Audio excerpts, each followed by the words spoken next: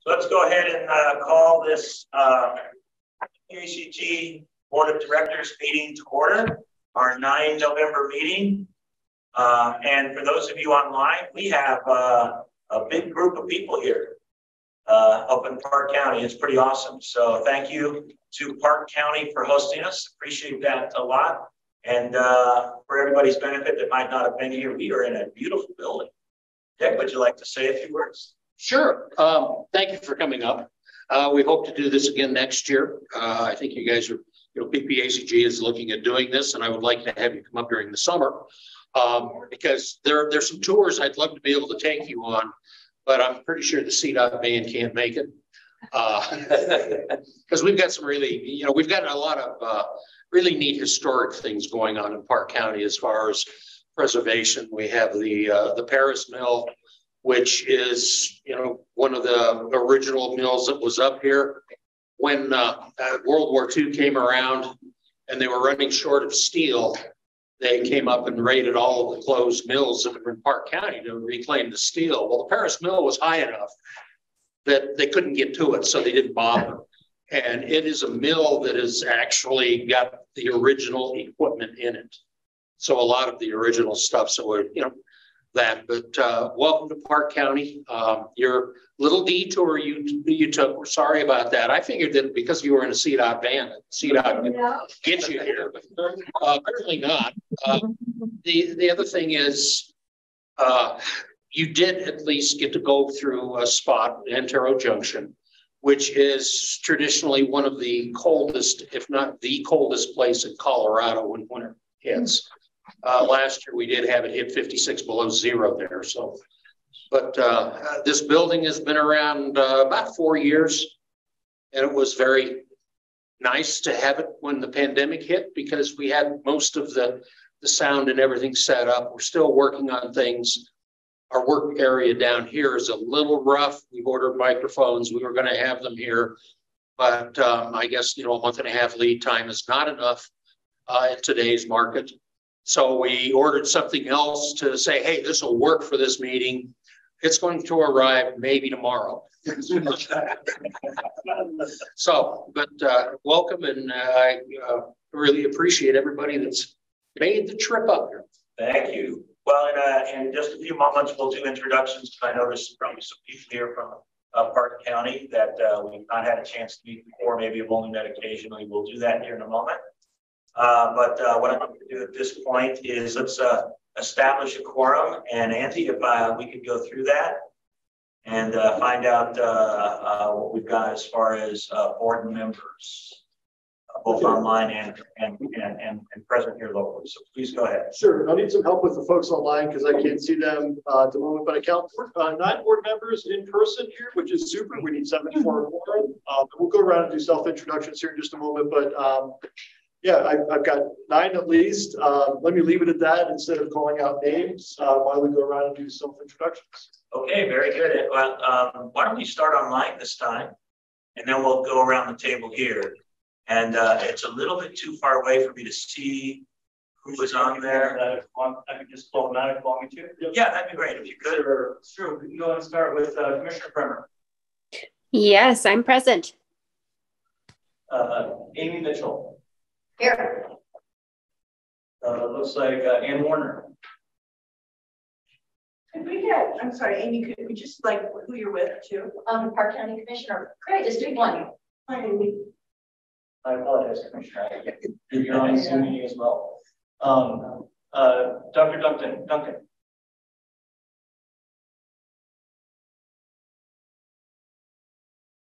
All right, Dr. Duncan is online, but I don't see. Are you trying to unmute when you're driving on your phone? Chuck Arnold.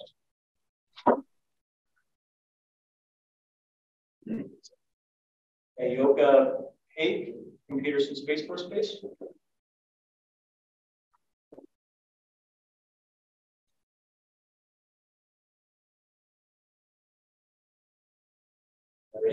Eddie Edelman, and just want to make sure that it sounds like you guys can hear us and we see you guys on mute, but if you guys can just confirm it. Yeah, I'm here. I can hear you loud and clear. Okay, thank you. It was just crickets there for a while. Jeff Guthrie from CDOT. Yes, sir. Present and online. Jacob Kirshner from CDOT. Hey, Jacob Kirshner, CDOT. I got Kathy.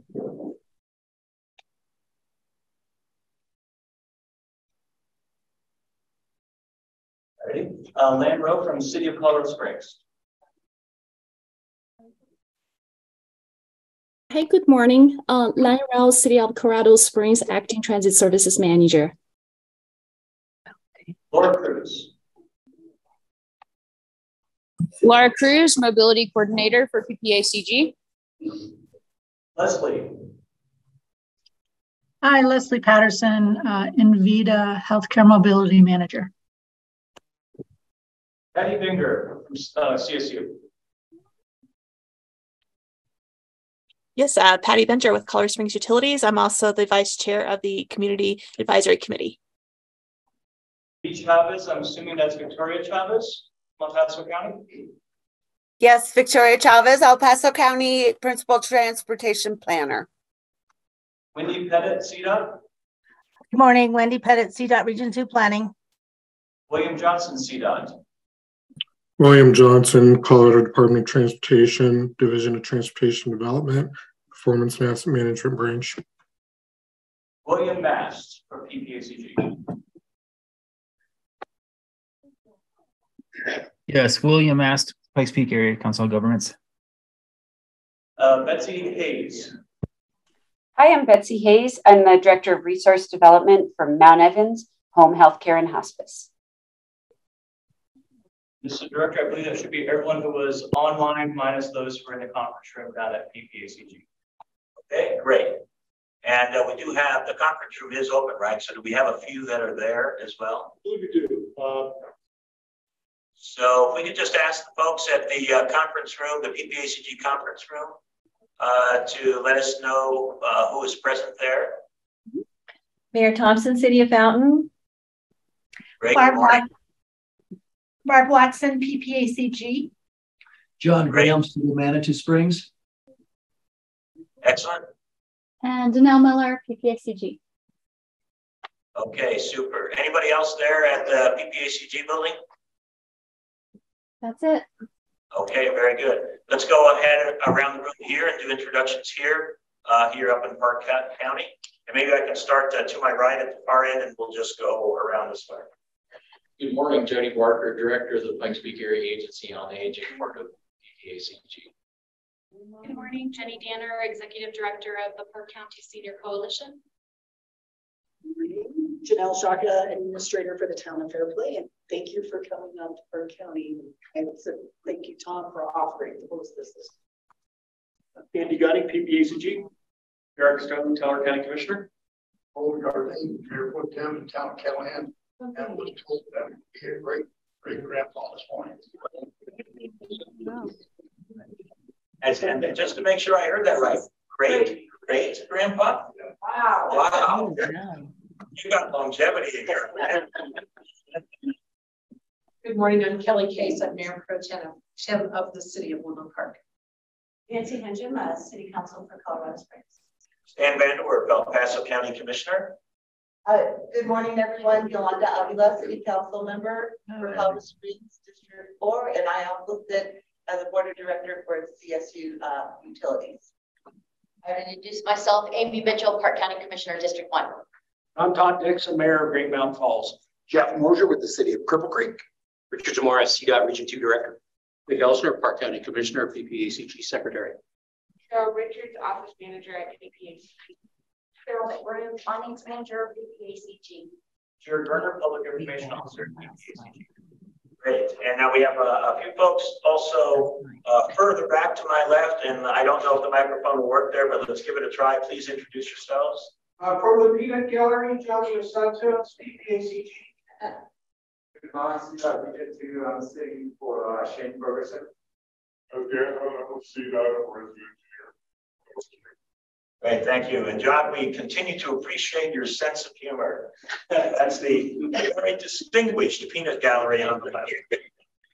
Okay. I think we've got a quorum for sure. We've completed our introductions.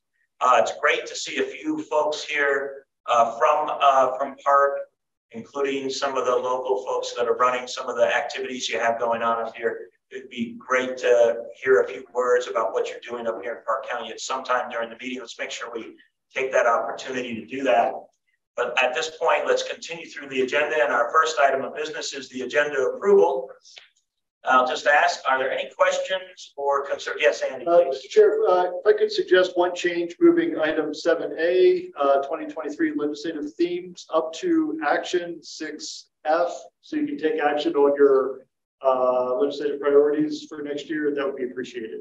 Okay, very good. So if I understand correctly, moving 7A to 6F so that it can be an action item. Yes. Okay. So moved. Second. And I will work on the assumption that the so moved and the second does include that change. Okay, very good.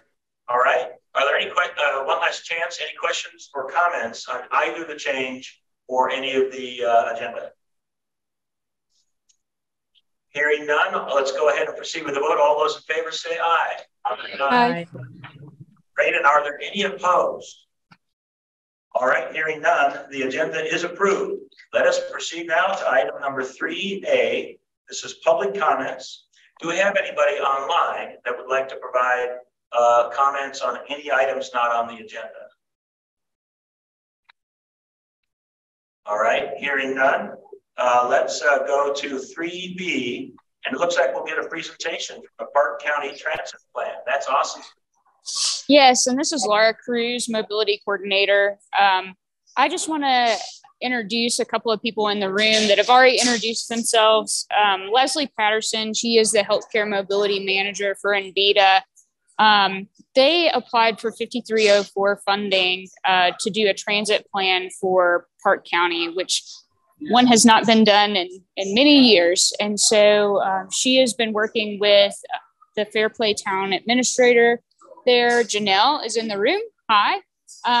To work on putting together a regional coordinating council, as well as putting together a transit plan. So I just want to turn the microphone over to Leslie, and Leslie's just going to give you a very brief update on what that plan is doing for the community and where they are in the process.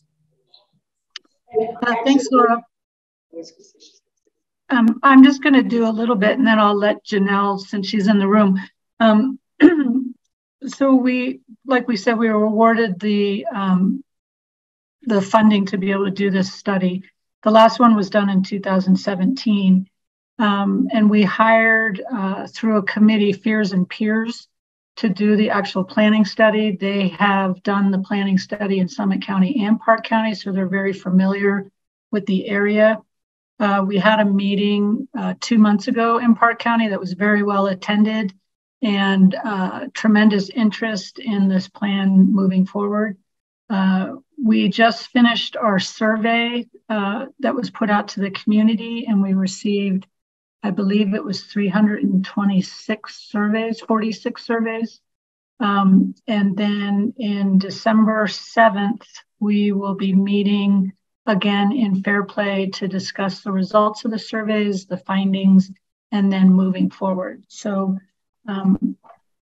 we are on schedule for the project. The project is to be completed by December 2023. I suspect it will be done sooner, but we're getting some great participation and some real enthusiasm to provide some services up there. And I'll pass it over to Janelle. Thanks, Leslie. Actually, she had pretty much all of the high points that I was going to go over. I think for me, it's very exciting because it is just seeing the initial statistics and how high the turnout was already for the number of surveys that we got back. There are already some clear routes that are emerging and some opportunity to partnership with some of the other entities in the county. And so we're looking forward to having that meeting on the 7th, and hopefully we could host that potentially here. If you guys don't have a conflict, if not, we would be looking for Northwest Fire Protection, because those are about the only two places where we can have a large group and have all of the technology available. We are hoping to get our final report, comprehensive report back from Fair and Peers on the 2nd, so that we can meet as a group before we have that local coordinating council. But just want to express appreciation to everybody throughout the county who's helped get this word out. And we sent it out, and I'm getting people still every day that want to be part of the discussions or on the actual coordinating council. And so it's a fairly large group, and like I said, it's exciting because we already can see a lot of emerging routes and a lot of possibilities. So, and then I'll talk a little bit more about some transit stuff going on at the Fair Play level when it's our time. Great. I'm just curious. So you have some routes that are emerging, and obviously you've got to go through the process of completing the plan and so forth. But what's maybe one or two of those routes? Is something a local Fair Play thing, or is it maybe between Fair Play and some other locations, or what are you kind of starting to see? Within the county as a regional destination, it is Fair Play because this is where all the services are. So it's the outlying communities wanting to come here, citizens. I think what we saw was also between here and Alma, just people, daily commuters, but also between here and Hartselle. And so, but we also, what was interesting to me, Bailey wanting to come here. So there's a pretty significant amount of ridership. You know, we asked a lot of different questions like what your employer is, or if you're retired. We have a highly large population of retired and elderly. And so we see a lot of opportunity to partner with or do something for them to be able to take them to either the Front Range for appointments or, you know, just shopping. So yeah, I think Hartselle and Fair Play and Alma and Fair Play and Bailey and Fair Play, but it's a lot of people wanting to come here. Okay, that's interesting. And I also know that, and I'll just ask the question on, I think some people do live here and work in Breckenridge during the ski season. So you might already have something that looks like transit that does that already, or is that part of the plan? The Summit Stage, they're up to three daily routes. 3 daily runs between Fair Play and Breckenridge. Okay. We started it 5 years ago. It was when we first got into the negotiations. And, you know, Park County contributes some to it. Fair Play contributes, Alma contributes, Breckenridge contributes, and Summit County contributes. They're I think the biggest contributors because they see the advantage for them. Our housing is a little cheaper than over there, even though we don't have any available.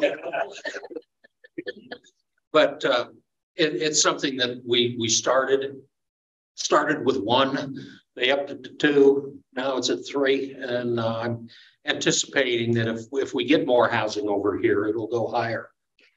But you know, we've been hit pretty hard with short-term rental and all of that, so we don't have the housing available to help them because we don't have enough housing for ourselves. And I think it's important also, I wasn't at the last taper meeting, but seeing some of the statistics for the Outrider and the Mustang from the Front Range to the Western Slope, that's a highly utilized route. So I think with all of that, we have an opportunity to do some things. So. Great. Well, thank you. I appreciate that. That gives me a sense of kind of what that plan might ultimately produce as far as recommendations and so forth. So let me just open the floor. Other questions from any of the board or any other members that are here regarding this item 3B, the Park County Transit Plan? What's the expected completion date? Leslie? Yeah, December 2023, but we expect that it should probably be completed ahead of time. Okay, great. Nothing moves quickly. Yeah. Well, and good planning, you got to put the time into it to make it right. So any other questions regarding this item? It's very interesting to hear about it too, by the way. All right, hearing none, let's move on to the consent items. The first one is item 4A, which is approval of the minutes from October 12. Are there any questions from any of the board members regarding last month's minutes? Hearing none, I'll entertain a motion. I'll make you approve, Mayor Dixon. Thank you. I'll second your pro tem case. Okay, we have a motion and a second. Let's go ahead and proceed with that vote. All those in favor of approving the minutes from October 12th, please signify by saying aye. Aye. Aye. Thank you. Are there any opposed? All right, that passes. And let's move on to item 4B. Actually, these were supposed to have been acted on as a whole, and that was my error. I was just going to say that consent items. I'm just making a mistake. So accept my apologies for that. We voted on 4A. Let's vote on 4B. Do we have any questions regarding item 4B from any of the board members? All right, I'll entertain a motion for 4B. Second, Eric Stone. That's been moved and seconded. Let's proceed with the vote. All those in favor say aye. Aye. Aye. And are there any opposed? And that also passes. Thank you very much. Let's move to item 5, and this is our military installation reports. If I heard correctly, I think we had at least one representative from our bases that's online. Yeah, this is Eddie Edelman. I'm the Mission Support Group Deputy. The only thing I would think the superintendent would want me to report is that Air Force beat Army, and the superintendent's trophy is back at USAFA, of course. And also our Corona conference went very well. We had over 90 general officers from the Air Force kind of planning the future of the Air Force. So that went well. And other than that, I don't have anything else to report. Great, thank you very much. I think I heard with Andy that, did you mention it to me in the bus coming over about the Woodmore? Eric, we don't need to go into it yet today. Oh, yeah, okay. the Woodland Valley exploring study. Yeah, we'll talk about that at another time. Okay, great. Thank you for the update from the Air Force Academy. Do we have anybody else online from any of the bases?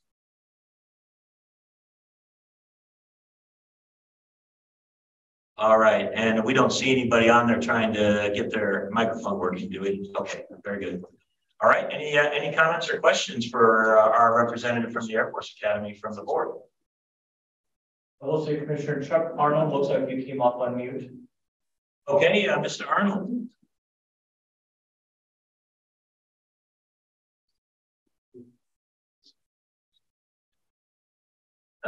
Does he look like he's still on mute, or? Looks like Mr. Arnold, if it looks like you're unmuted in Zoom, but we're not able to hear you. And he did say he was having technical issues earlier. So okay, yeah, he just confirmed. So he's got a text there which I can't read. It says he has technical issues. Yeah. Okay. So what we'll do is if Mr. Arnold can resolve those technical issues, just ask him to chime in, and then we'll give him an opportunity to give a report. But let's go ahead and proceed with the agenda at this point. And hopefully Mr. Arnold heard that. So if you get those resolved, just let us know. Let's move on to item 6A, fiscal year 2023 budget, and this is Carol McGrew. So what I'm proposing today is the 2023 draft budget.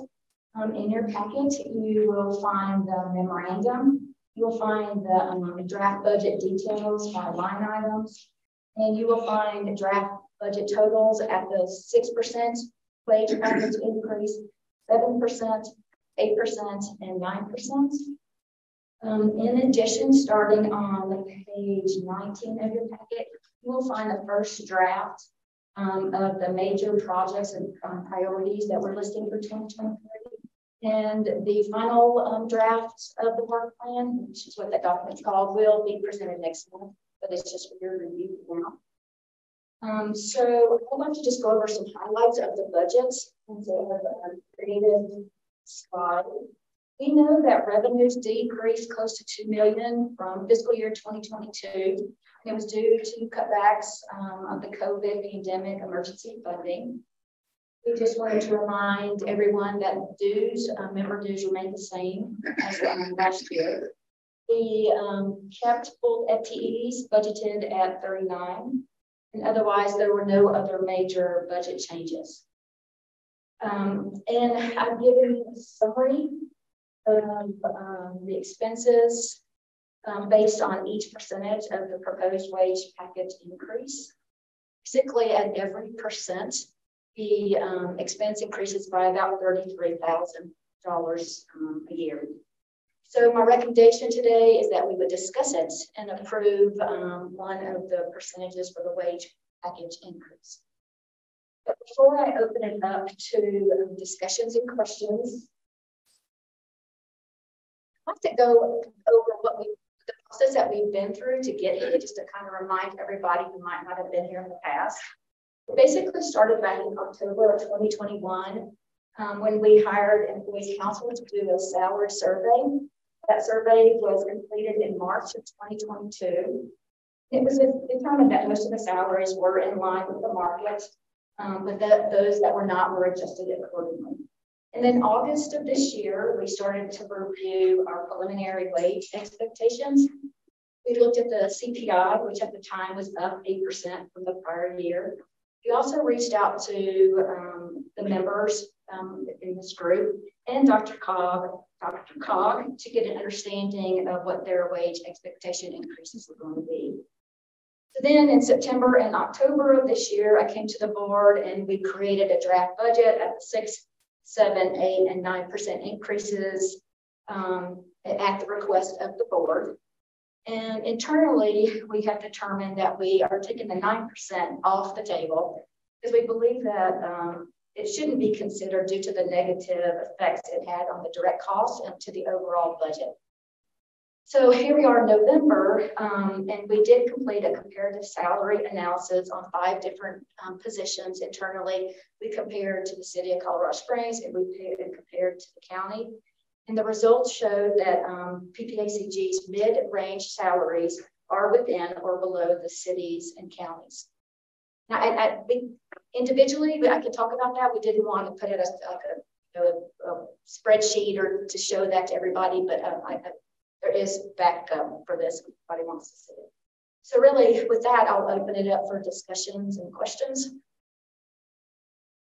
Okay, and are there any questions from any of the board members with regard to this? And this is something that we'll have to make a decision on, and I think it would be prudent that we make that decision today, to just checking to make sure that that is appropriate.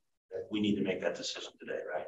Right. I mean, it has to be adopted by the end of the year. Ideally, we don't like to wait until the very, very last minute in December, like we did last year. They're kind of, as far as us getting organized and getting ready for the new fiscal year, kind of puts our backs up against the wall. So ideally, if we can come to a decision today, if the board can, that would be super. Nancy? Yes, I have a question. This is Nancy Hinjum. Does staff have a recommended percentage increase? You've taken 9% off and you've given a reason for that. Do you have a recommendation? Yeah, so we've talked about it as an organization and we are recommending the 8%. And for a couple of reasons, but we did not do a mid-year adjustment. And it is it's reasonably in line with what the city and the county have reported as our increases. So we're recommending 8. Yes, sir. Thank you, Mr. Chairman. Couple of things for those who remember from last year.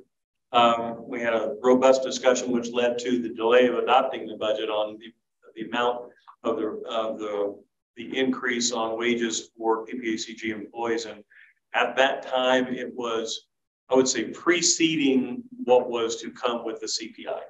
The CPI came in much higher than what anybody anticipated that it would have been, and it's continued. So I was one of the ones last year that was very much advocating for a very moderated approach to those raises, not going crazy. And then I turned around when we did our county budget, and we actually did much larger raises than what we did at PPACG, because that's what our studies were showing us. At this point, I mean, I would support the 8% increase. I think not only because of, I kind of feel like we're a little behind where the marketplace was and inflation was, and what was done with other governmental agencies around the area. Not only did we do our salary increases, but we also in the county did give a retention bonus to employees utilizing ARPA funds. And I think there was a lot of other organizations that kind of did something similar, so again, there was no mid-year adjustment. There was no, retention bonus or anything like that, from the pandemic that employees for PPACG saw. So I think it would be appropriate to do the 8% because of all of that. A motion. Thank you. Yes, Commissioner Elson. Yeah, it's more than Park County can afford. But then last year, I think we did a little bit better than PPACG. And the way I look at it, dues aren't going up and we're able to do this. If my dues were going up 8%, then I go. But because, we're able to absorb it and give that 8%. And then, of course, people that work for PPACG live in El Paso County, Colorado Springs area, which is totally different as far as, okay, you guys didn't give me a raise. There's lots of places out there that they might be able to find another job if they aren't happy. And we have got such a terrific staff now at PPACG. The help that they provide, all of the work that they do, I would go along with Commissioner Snow and say that the 8%, I think, is a good number. Great, thank you. Let me just check, and again, it's hard for me to see. Do we have any hands raised, or do any of the board members that are online have an interest in commenting? The conference, or do you guys Put my thumb up. John, do you have an opinion? Can you see my thumb? No. Thumbs up. John and I are giving thumbs up. Okay, thank you. Yes, Nancy. So I know we can continue to have a conversation at the risk of moving this too quickly. I would like to move that we accept the staff as below the names. Second, Mayor Dix. All right, so we do have a motion and a second. And that motion, we couldn't hear the motion.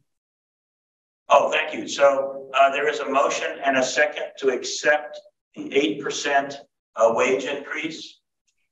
And then Andy, correct me if I state this wrong, but if we resolve the wage percentage component of it, we still have to consider the budget itself as well, right? Or it can be part of all one motion. You've got 3 or actually 4 different options of budget sheets. It's a single budget sheet in your packet that has a 6%, 7%, 8%, 9% assumption built into it that is what would be approved. So you're basically approving the budget for 2023 at an 8% salary pool increase. That could be done in all one motion. It could be done in one motion, but there isn't necessarily anything wrong with this being its own motion as well. Well, that would be my motion. Yes, and that would be my second for that motion. Sorry. All right. So we have an amended motion and an amended second to include the 8% salary budget increase and also approving the overall budget proposal. Okay. So what I'd like to do is now make sure that everybody gets an opportunity. If there's any other questions about the budget or any questions about the 8% increase, but now this is a conversation about the entire budget. You just need to make sure that people have a chance in case there's something else in the budget they want to ask questions about. So let me open the floor and see if there are any comments or questions about the entire proposed budget with 8% salary increase. We know I was not at last month's meetings, and it looked like you ironed it all out last month is what it sounded like to me. Okay. That's right. Just to make sure, do you see any hands raised or anything? I can't see them from here, but any hands raised from online? No? Okay, very good. All right, it doesn't look like we've got any further questions or comments with regard to the 2023 budget with the 8% salary increase. Let's go ahead and proceed with the vote. All those in favor say aye. Aye. Aye. All right, and are there any opposed? Congratulations, look at that. We completed our 2023 budget determination on time. Wow. Well, and thank you. And on behalf of the staff, it's an amazing staff we have in place right now. We've been through some things the past several years, and we've got an amazing team now. So they appreciate your support. They hear vice versa that you appreciate what they're doing. You've got a draft of our work plan priorities in here that's attached to the budget as well. We'll bring that back next month and go through that in more detail and talk about the priorities for 2023. But yeah, we really appreciate the board's support on behalf of all of us. So thank you. Outstanding. Thank you very much. I appreciate the board's deliberations on it as well. that makes things very simple and easy for us in our December meeting, which is great. Shall we proceed? That anxious to hear from Park County. Yes. Excellent. Right, so let's move on to action item 6B, which is tip amendment number 3. Commissioner, I did see you standing, so. I'm not leaving and I'm not requesting to be. Okay, very good. Our chairs are not comfortable. I'm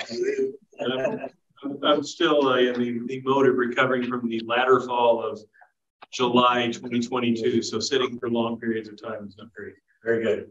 So the standing was not a request to speak. It's just. We're not done, are we? No, we're not. All right. Shall we go through the presentation for tip amendment number 3? No. Good morning. Thank you for having me today. Today we have a tip amendment for just one project change today. We have a project from El Paso County. It's a fleet electrification project. This project was approved by our board and went through the committee system when we awarded multimodal options fund dollars earlier this year. In some discussions with CDOT and El Paso County and PPACG, we were kind of advised that this project there was some concern that the project doesn't really fully meet the eligibility requirements of the MMOF. And so we kind of came up to the recommendation that we would swap out the funding source. So what we're proposing here is swapping out the multimodal options funding for carbon reduction program funding. And this carbon reduction program funding is a new funding source to us that was established under the new Infrastructure and Jobs Act. And I did want to point out quickly that the amount of federal funding has changed a little bit because of this swap out. So originally the MMOF has a higher local match requirement. It has a 50% local match requirement. The carbon reduction program has a 17.21% local match requirement. And PPACG staff is recommending that we award this funding in line with that lower local match, because if El Paso County had applied for this funding with this project, they would have chosen to do the lower match. This has been discussed at TAC. TAC agreed. It has been through CAC. And at this time, if you have any questions or comments, I would be happy to answer them. I believe Victoria Chavez is also on the line. Great, very good. Are there any questions from any of the board members regarding this tip amendment 3? I mean, it's essentially a fund swapping. Oh, I apologies. Apologies. Please go ahead. So does that mean that the MMOF funds are now going back in the pool to be available? Correct. Yes, the MMOF funds have come in, or will, pending this approval, come back into the pot to become available. We do have a existing notice of funding availability out, and we have let everybody know we anticipate this amount of funding. It's $525,000 in MMOF. Right. We anticipate that being available. Okay. Great. Appreciate the question and the response to that. Are there any other questions? Yes, Commissioner. The match on that, is that go back to El Paso County, or is that from PPACG? I don't know much about that from my work at the county, so maybe I can ask the PPACG staff to respond to that. The local staff is from the jurisdiction. It's from El Paso County. But the MMOF dollars, I think, is what he was asking. The MMOF is from the state. I was asking about the current project. Oh, I'm sorry. Okay. So do you want me to jump in there now? Yes, sir. So yes, The MMOF had a different match rate. I believe it's 50-50, but I don't have a packet in front of me. So El Paso County was paying half and the MMOF is the other half. By moving to the carbon reduction, which again, I'm just using ballpark numbers, moves to an 80-20 match. Had we known that CDOT would have had the pushback on the MMOF in the first place, El Paso County would have gone after the carbon reduction in the first place. Yeah. So the TAC discussion was, and it concurs with the staff recommendation, was that El Paso County needed to be held harmless because this is quite frankly a CDOT issue. And again, I'm not throwing stones, but so in the transfer, El Paso County does get more regional funds and then has a reduced match that they are paying. But given that, again, none of this was on the table in the first place, the TAC discussion was to hold them harmless and make sure that they got the higher regional fund amount. Now, obviously, El Paso County has a ton of projects in the tip, so that was the other part of it. Is it's not like they're going to take the match money and put it in their pockets. It's going to go to other projects. So with that, if the board's cool with that explanation, we're great. But if not, Victoria Chavez is on the line and can chat more about the El Paso County. And I think the other part of it, but we kind of mentioned it already, is that would be releasing $525,000 from MMOF, which then becomes available for whatever is an appropriate project, which could be any board member's public agency here, right? Yes, sir, that is correct. And again, my understanding is El Paso County is not going after that 525. So they've released it and they are not making application towards it. Okay, great.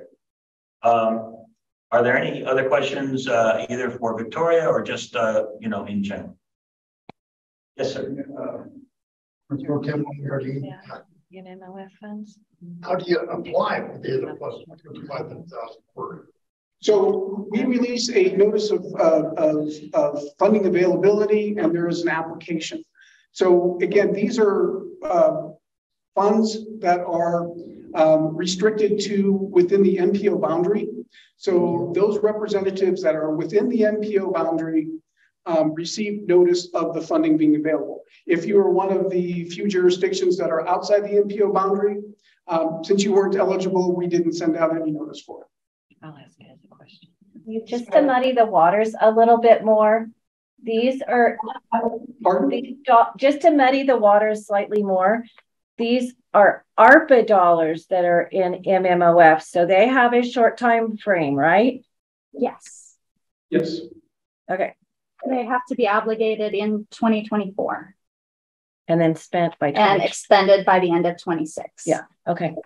And it's still 80-20%. 50-50. 50-50.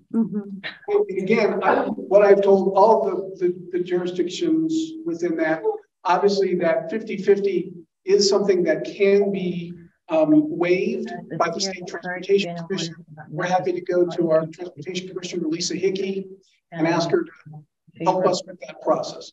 So don't be scared off if you're within the boundary and you are eligible. Don't be scared off by that 50-50. Tell us what your project is, and we can see what we can do to help. Councilwoman Hanson had a question about what's the boundary. And what does that mean, boundary? So the boundary is the urbanized area as defined by the census. So every 10 years, our boundary changes slightly when the urbanized boundary as realized by the census changes. There is a process we go through to officially adopt it. But basically, it's the urbanized area. And they'll get ready to either pop up a map or help me if I miss one. So the jurisdictions within the MPO are Teller County, El Paso County, Colorado Springs, Manitou Springs, Green Mountain Falls, Monument. Since we had a question from the Mayor Pro Tem from Callahan, Callahan is outside? I believe so, yes. You're outside the urbanized boundaries. That being said, you are in the boundary for the Central Front Range. Or Callahan. You're person for that. The Central Front Range is the TPR under which you're covered.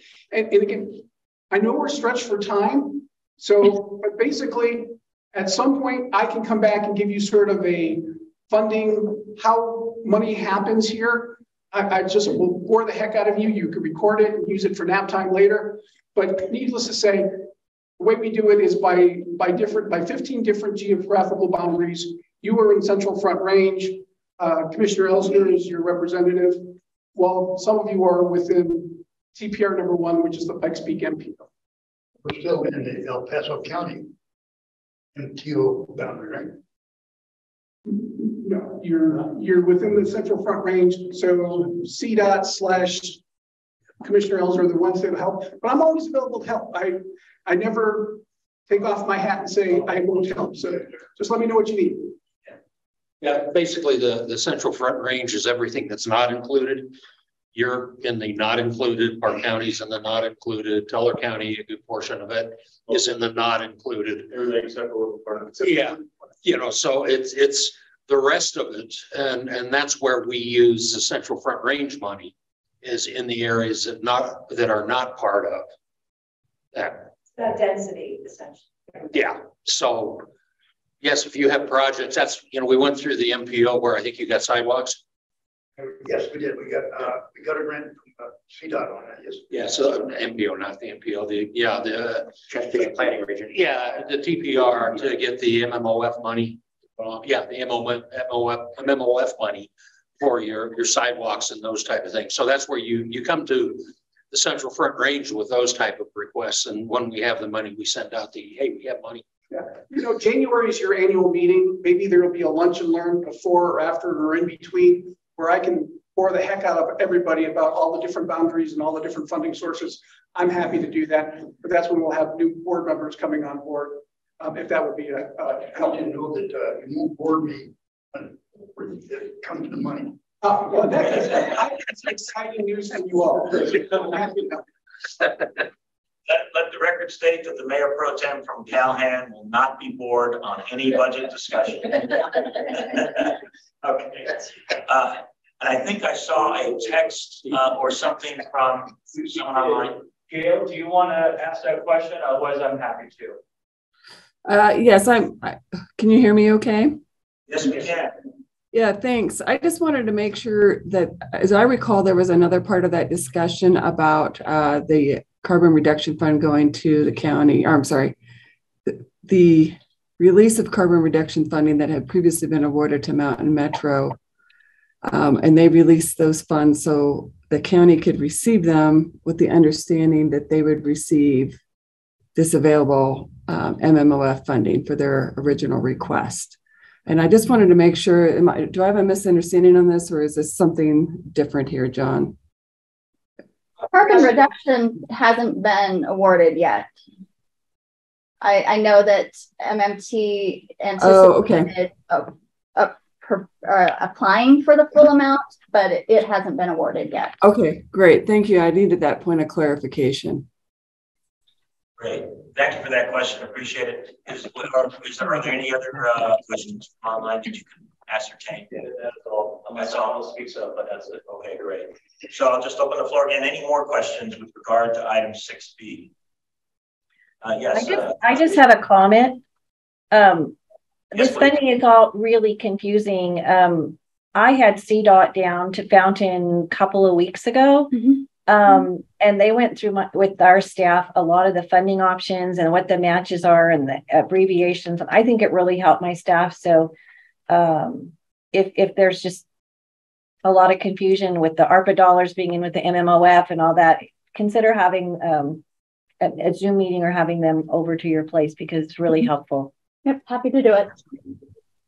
I appreciate that comment, but I tell you what it is kind of suggesting is maybe it is something that would be appropriate to agendize for a future PPACG meeting, some kind of more detailed conversation about the different boundaries, and different colors of money and everything else, so that the board members for PPACG can have a little more, a better yeah, but our staff, your staff needs it to know what to apply for, so they have a full understanding. So it needs to be, but it might be one of those commercials we talked about PPACG making with staff that we can all just walk. That we can all just watch and at our own leisure. Okay. Sure. I was going to suggest, yeah, there could be a high level presentation too. And if there's individual entities within PPACG like a staff level kind of presentation to sit down individually, CDOT would be available to do that as well. So in case that wasn't clear for anybody online, CDOT is offering to give those presentations to your public agency. And let's see if we can do something about getting something up for PPACG. That's great. Thank you. And Commissioner Stone, you had your hand raised. Yeah, I just wanted to make a motion to approve TIP Amendment number 3 for fiscal year 2023 through 2027 as presented. I'll second that. All right, that has been moved and seconded. One last opportunity for any comments or questions, and also just confirming we got nothing, still have nothing else online. Okay, very good. All right, hearing none. I'm sorry. You unmuted, but I don't know if that was an anticipation for the vote. I'm sorry. Commissioner Bremer, you unmuted, but that might have been anticipation of the vote. Anticipation of a vote. Thanks. Okay. There we go. Okay, very good. Thank you. So let's go ahead and proceed with the vote for item 6B. All those in favor say aye. Aye. Aye. Aye. Aye. And are there any opposed? Outstanding. So let us, that passes. Let's go to 6C, the form nominating committee, or the nominating committee, to form a nominating committee for the 2023 board officers. Yes, Mr. Chair, it's that time of year where you prepare for new board leadership for the upcoming year. So today the action is to appoint a nominating committee. I will mention I put out a request to board members a couple of weeks ago for those who were interested in serving in a board leadership position, chair, vice chair, second vice chair, treasurer, secretary, to let me know by next Monday, the 14th, if they're interested in serving next year. So far, I've gotten responses back that 5 are interested in serving. We've got 5 positions.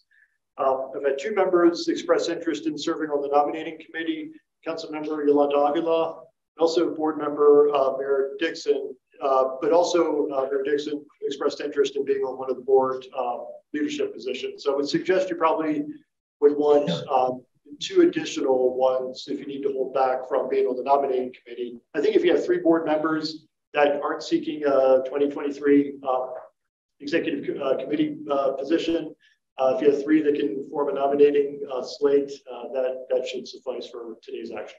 Okay, do we need to find 3 and then vote on that today, or do we?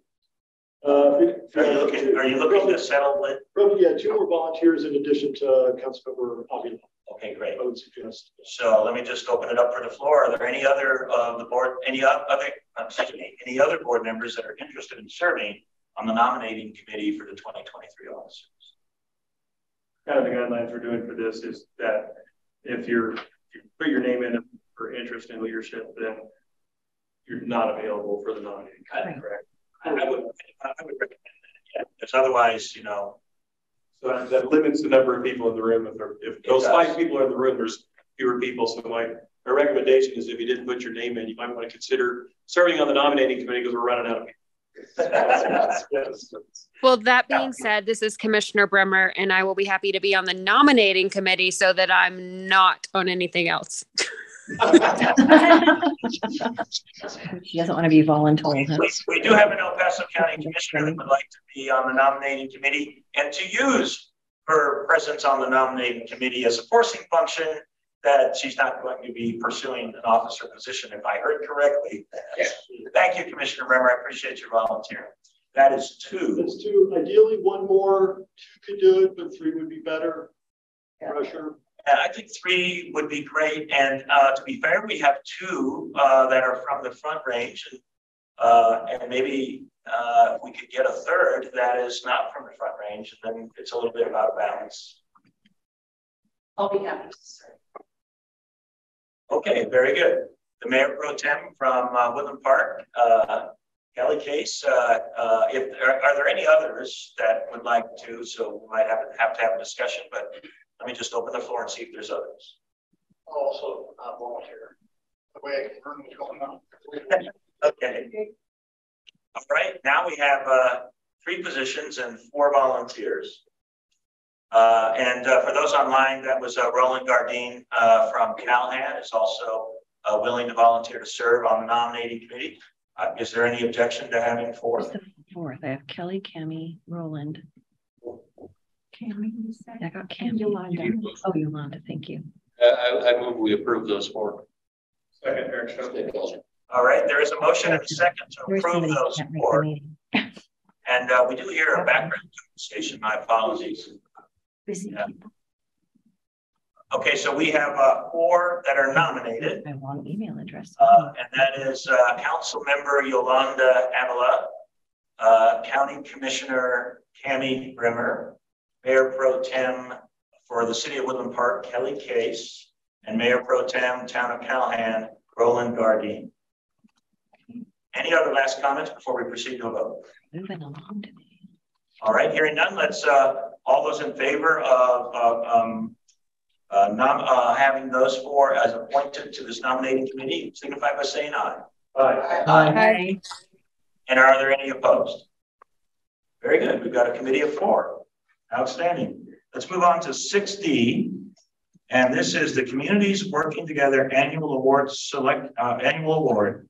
And we need to select a review committee. And Andy, this is for you to describe as well. Yes, thank you, Mr. Chair. The board started this a couple of years ago to give out a Communities Working Together Regional Award each year in December during your December meeting. We just pushed out the notice, and we're going to keep amplifying that to let the community know that nominations are open now. Folks can nominate anybody in the region for somebody that really exemplifies working across jurisdictional boundaries. But the action for today is to look for a couple more volunteers, 2 or 3 to work with me to review applications, nominations that are submitted, and then make a recommendation for providing that award at the December meeting. Very good. And do you have any volunteers at this point? We haven't asked for any yet, so I don't have any yet, okay. But yeah, open to. All right, so this is open. Should be board members, I presume. Yes. Yes. Okay. Very good. Commissioner Stowe. Yeah, Mr. Chair, I'd be happy to help. Okay, that is 1. Outstanding. Yes. I'd be happy to help. And Commissioner Elser, that's 2. Mr. Chair, this is John Graham. I serve on that. I'm sorry, I missed that. Who was that? John Graham. John Graham. Mr. I serve on that. Who was the first? That's 3. Thank you. Appreciate that. And again, how many were you interested in? It doesn't make much difference, maybe. A handful, 3-ish is good. It was 3 last year. 3 last year, yeah, okay. Good. So we do have 3 volunteers, but I still want to just leave it open in case anybody else does have an interest. Who was the first one? I didn't understand that. Who was the first one? Eric Stone. Eric, thank you. Okay, very good. I'm not hearing any others expressing an interest. So we do have 3, and we do need to vote on this. So I'll entertain a motion at this time. Also move for the names. Okay, very good. And that is moved and seconded. Thank you so much. One last opportunity for comments or questions. The application. And hearing none, let's go ahead and proceed with. Where is the application available? This is Jared Berner from PPACG. So the application is currently on the website. It's just under there's a couple different places. There is a news release that went out on the 1st. Went on social media, specifically LinkedIn, because that is a fairly good platform for an award of this nature. But it is on our homepage, off to releases, as well as a standalone page on the website. Thank you. Okay, very good. Any other questions before we proceed with the vote? All right, let's go ahead and proceed with that vote for item 6D. All those in favor of approving those 3 volunteers for this review committee, signify by saying aye. Aye. Aye. Thank you. Are there any opposed? All right, outstanding. And we have now item 6E, and this is appointment of treasurer to fill a vacancy. And this is an unexpired term through 2022. Andy, if you'd like to give a little bit extra explanation on that. Sure. So we amended the agenda a little over 24 hours ago to add this item. Mayor Don Wilson from Monuments had been our treasurer this year and last year as well. He is stepping down from his position this week to fill an unexpired legislative term, not the one that he won last night, but a separate one. But then he'll fill his other term in January. Don't want to go down that rabbit hole. But we could literally probably lose any other board leadership position if somebody had to step down, except for treasurer. Treasurer is really important because that position has to sign off on our check runs that we do twice a month so we can pay our bills. Pay our credit card bills and utilities and everything else. We need a treasurer to fill out the balance of 2022. And then with the nominating committee that you just appointed in the previous item, 2 items ago, they'll figure out who the treasurer would be in 2023 for the full term. But we need somebody that's willing to step in for the balance of this year's term. Okay, great. Yes, sir. Are the signatures ink or can they be electronic? Electronic approvals are just fine. We send out twice a month our accounts payable list of checks that are in the queue for approval, and I sign off on them. Carol sends out an email, and we just seek an electronic response back. This is Sharon. Do we have anyone that put in their name to do that in 2023? Commissioner Stone has from Teller County. So we have. I make a motion to put in as our temporary treasurer. Eric, would you be willing to start a little earlier? Yeah, I'd be happy if that's what the board would like.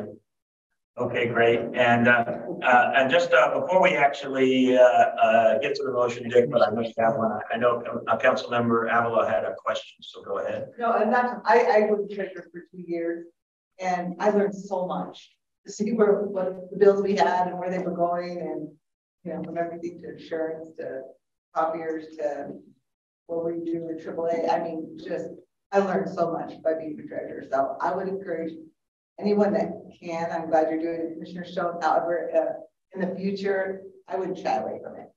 Yeah, thank you. I appreciate those comments. Those are great. And can we accept Commissioner Elsner's motion? We have a motion in a second for Commissioner Stone to fill this position until such time that we have our officers slate and a vote for next year. Who made the motion in the second? We didn't all catch that down here. It was Commissioner Elsner made the motion, and it was Mayor Pro Tem Roland Gardine from Calhan that made the second. Thank you. You are welcome. All right. Any last comments or questions on this item? All right. Hearing none. All those in favor of this appointment, please signify by saying aye. Aye. Aye. And are there any opposed?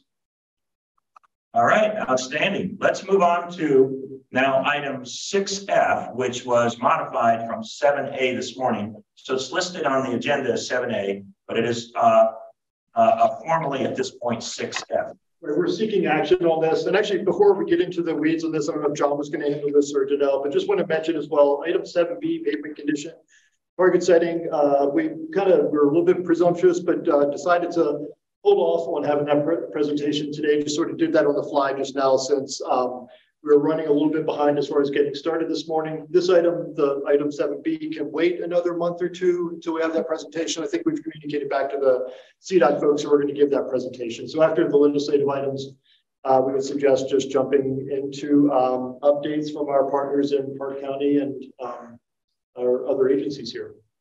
Okay. Okay, so what you're doing is you're proposing 7B. Right, it was information only, wasn't going to be action for today. It was just a briefing on pavement condition and target setting that we have to do at some point here in the next couple of months. But John, we would continue with 7C. Correct. That's okay, great. Yep. And then 7A was moved to 6F. Right. Yeah. Okay. With that, John or Janelle? I think Janelle's going to handle this. Okay. If I'm wrong, then I will shoot from the hip. Janelle? I will walk through it and then I'll let you jump in if necessary, John.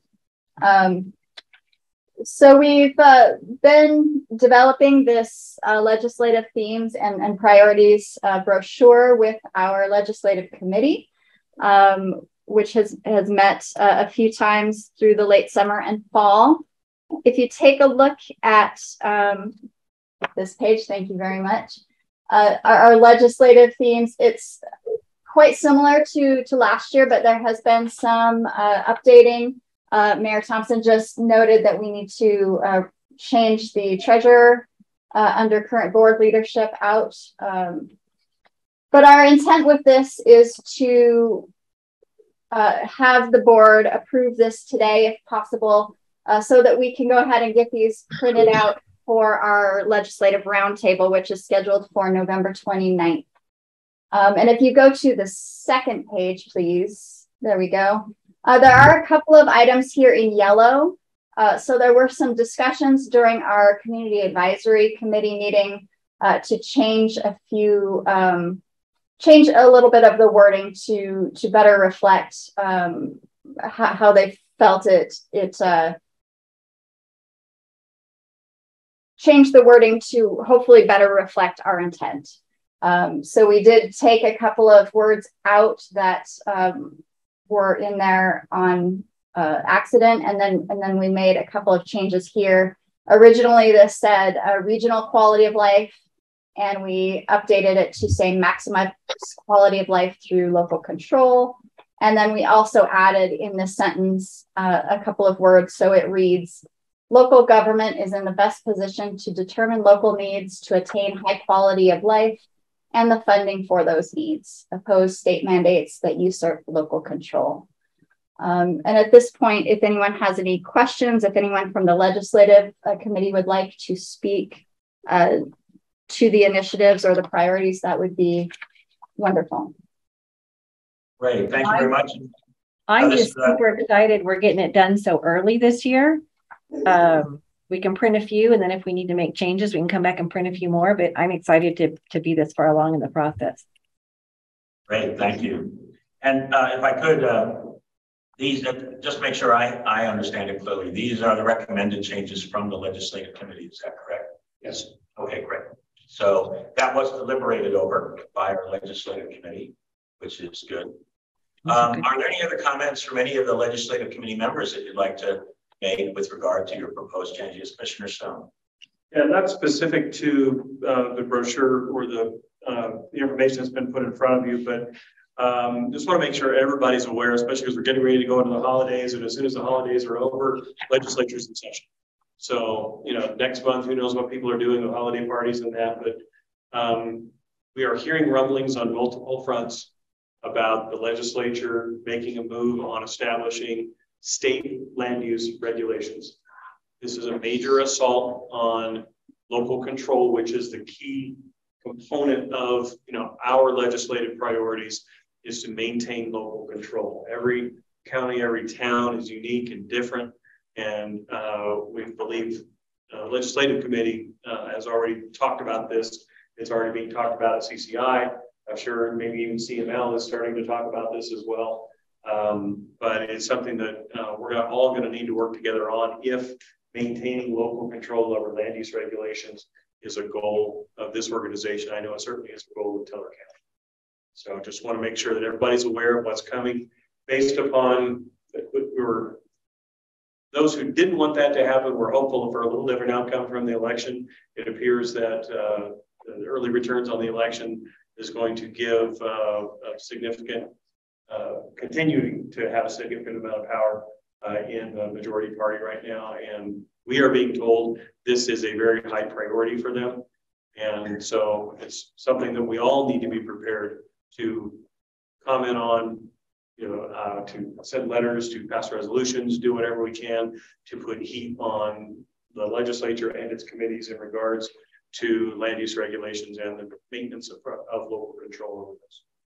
I'll just make the point, I appreciate those comments, and I'll echo comments. I think actually it does depend on what they ultimately propose as to what level of concern that I would have, right? But I can think of situations where they might do a one-size-fits-all statewide kind of requirement that then forces a local governments down a particular path that guarantees lawsuits, for example. So that there's things that would be really a huge problem. And I don't know what they're trying to pursue with this, although I can probably guess on at least a few items. But I think we can, for example, stand firm on the importance of letting local government do their job. Let local government do their job. Yes, Commissioner. Yeah, I think one example is the push to have a statewide WUI code. I like to say WUI. People look at me and say, "What the heck is that?" But it's Wildland Urban Interface. They want to have one code that fits all. Which, when you get into an area like Park County, I mean, if I had to do some type of code in Park County, you look out at South Park and say, okay, that grass never gets very tall. That's not a big problem. You look on the Bailey side where we're 75% national forest, and we have houses that are on private property that have a lot of trees around. That's a different situation. They want to have one that fits everything. I think that's just one of them. There are a couple other things that are coming up that they really want to do. And that is something that Governor Polis has said that he really wants to get rid of local control when it comes to land use, because it's stopping them from being able to say, you are going to have multifamily housing in this area. And that's one of the other issues that we have is, rural, how do we handle that? Everybody here is on a well. With the exception of just a couple of places, Fairplay being one of them, and then to say, well, you're going to have, you got to have multi-family type housing in this area. Well, we don't have the water available, so how do we start trying to figure out? The state's requiring it, but we can't do it, so we can't get funds for a project that we want to do that fits us because the state is saying, oh no, you have to do this. So it is a very big thing coming up with local control and trying to keep the legislature and the state government in their lane, so we have our lane, because we're the ones that know best what is what we need in our communities. I appreciate those comments. Yes. The table is on 11/29. What location? It will be at PPACG at 2 o'clock in our main conference room. Okay, great. We'll have snacks. I would even add to the concerns. Town like Green Mountain Falls, we're looking at the wildland urban interface codes. We physically can't comply with some of them because of the size of the lots. It's a physical impossibility. When you have to cut down your neighbor's trees to keep your house safe according to the codes, it is a problem. And destroy your neighbor's house. Yes. That's over. In Cripple Creek, what's your standard size lot? 25 by 125? Yeah, so you're cutting down your neighbor's tree. And in particular, on the point that wildland urban interface, we have a very unique situation with the Pike National Forest, a massive amount of population next to a gigantic national forest. It is unique. There's nothing like it anywhere else in the United States. It has unique needs, unique requirements, and needs unique action. And a one-size-fits-all state-controlled response to a wildland urban interface, I don't know what that'll all mean in the end, but I know it's not going to work in this unique situation in the Pikes Peak region. There's going to be something about what they propose that isn't going to work for us. I just know it. Yes, please. Yeah, no, I just would like to propose a motion to approve the PPACG 2020. Get him back on track. Second. And council member just wanted us to move forward on the agenda. Thank you very much. Who was the second? Okay, thank you. Mayor Pro Tem Kelly Case was the second.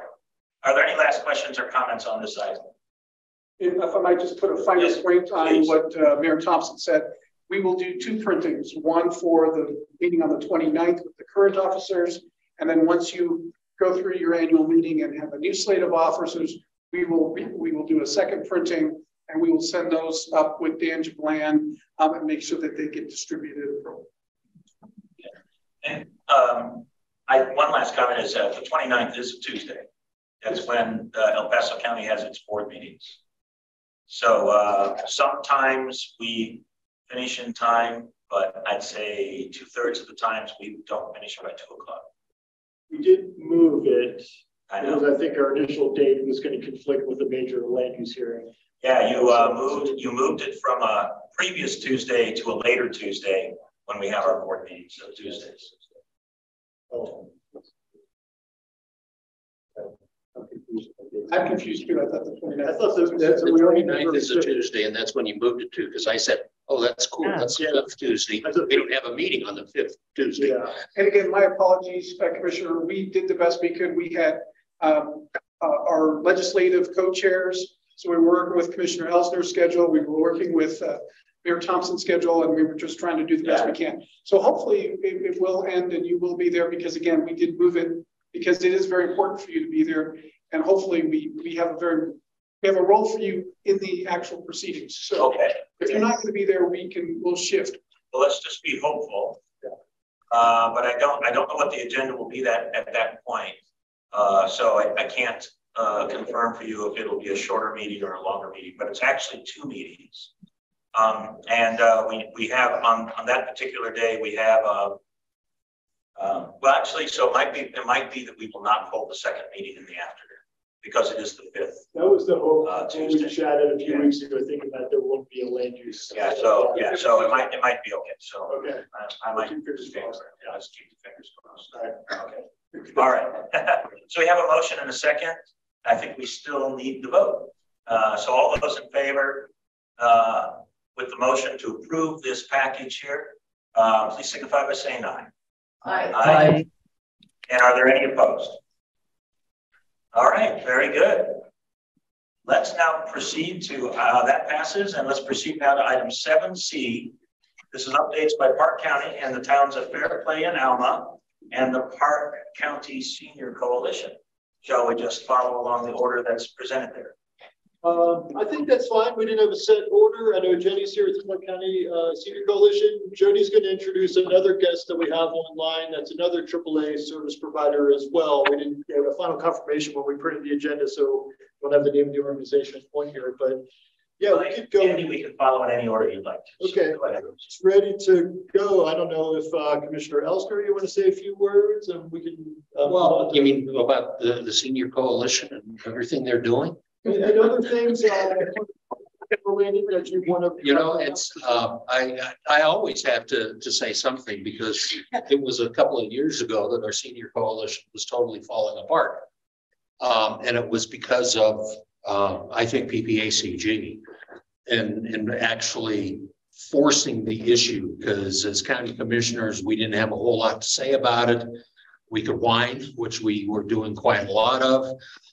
Jody's predecessor was helping us whine, but it got down to a point where it was broken in Park County, and PPACG took a very difficult position and said, we are not going to fund you unless you get your act together. And that kind of woke everybody up. And we now have a director who is, in my feeling, absolutely spectacular. The Senior Coalition is getting back. It's working really hard. I had conversations last night with some people over on the Bailey side, because, you know, we've got this pass in between 2 population centers, and the Bailey side has most of it. And they have the Platte Canyon area senior citizens, I can't think of the name of it right now. And they asked me, they said, you know, we're thinking maybe of just kind of disbanding because Jenny's doing such a great job. I told them, I don't want you to disband because you're kind of a local group, but yes, work with the Senior Coalition and become a much better, stronger group for Park County, and bring the 2 sides of the county together where we actually can say everybody is being served. And I think that's where they're heading. And after that, I'll keep my mouth shut.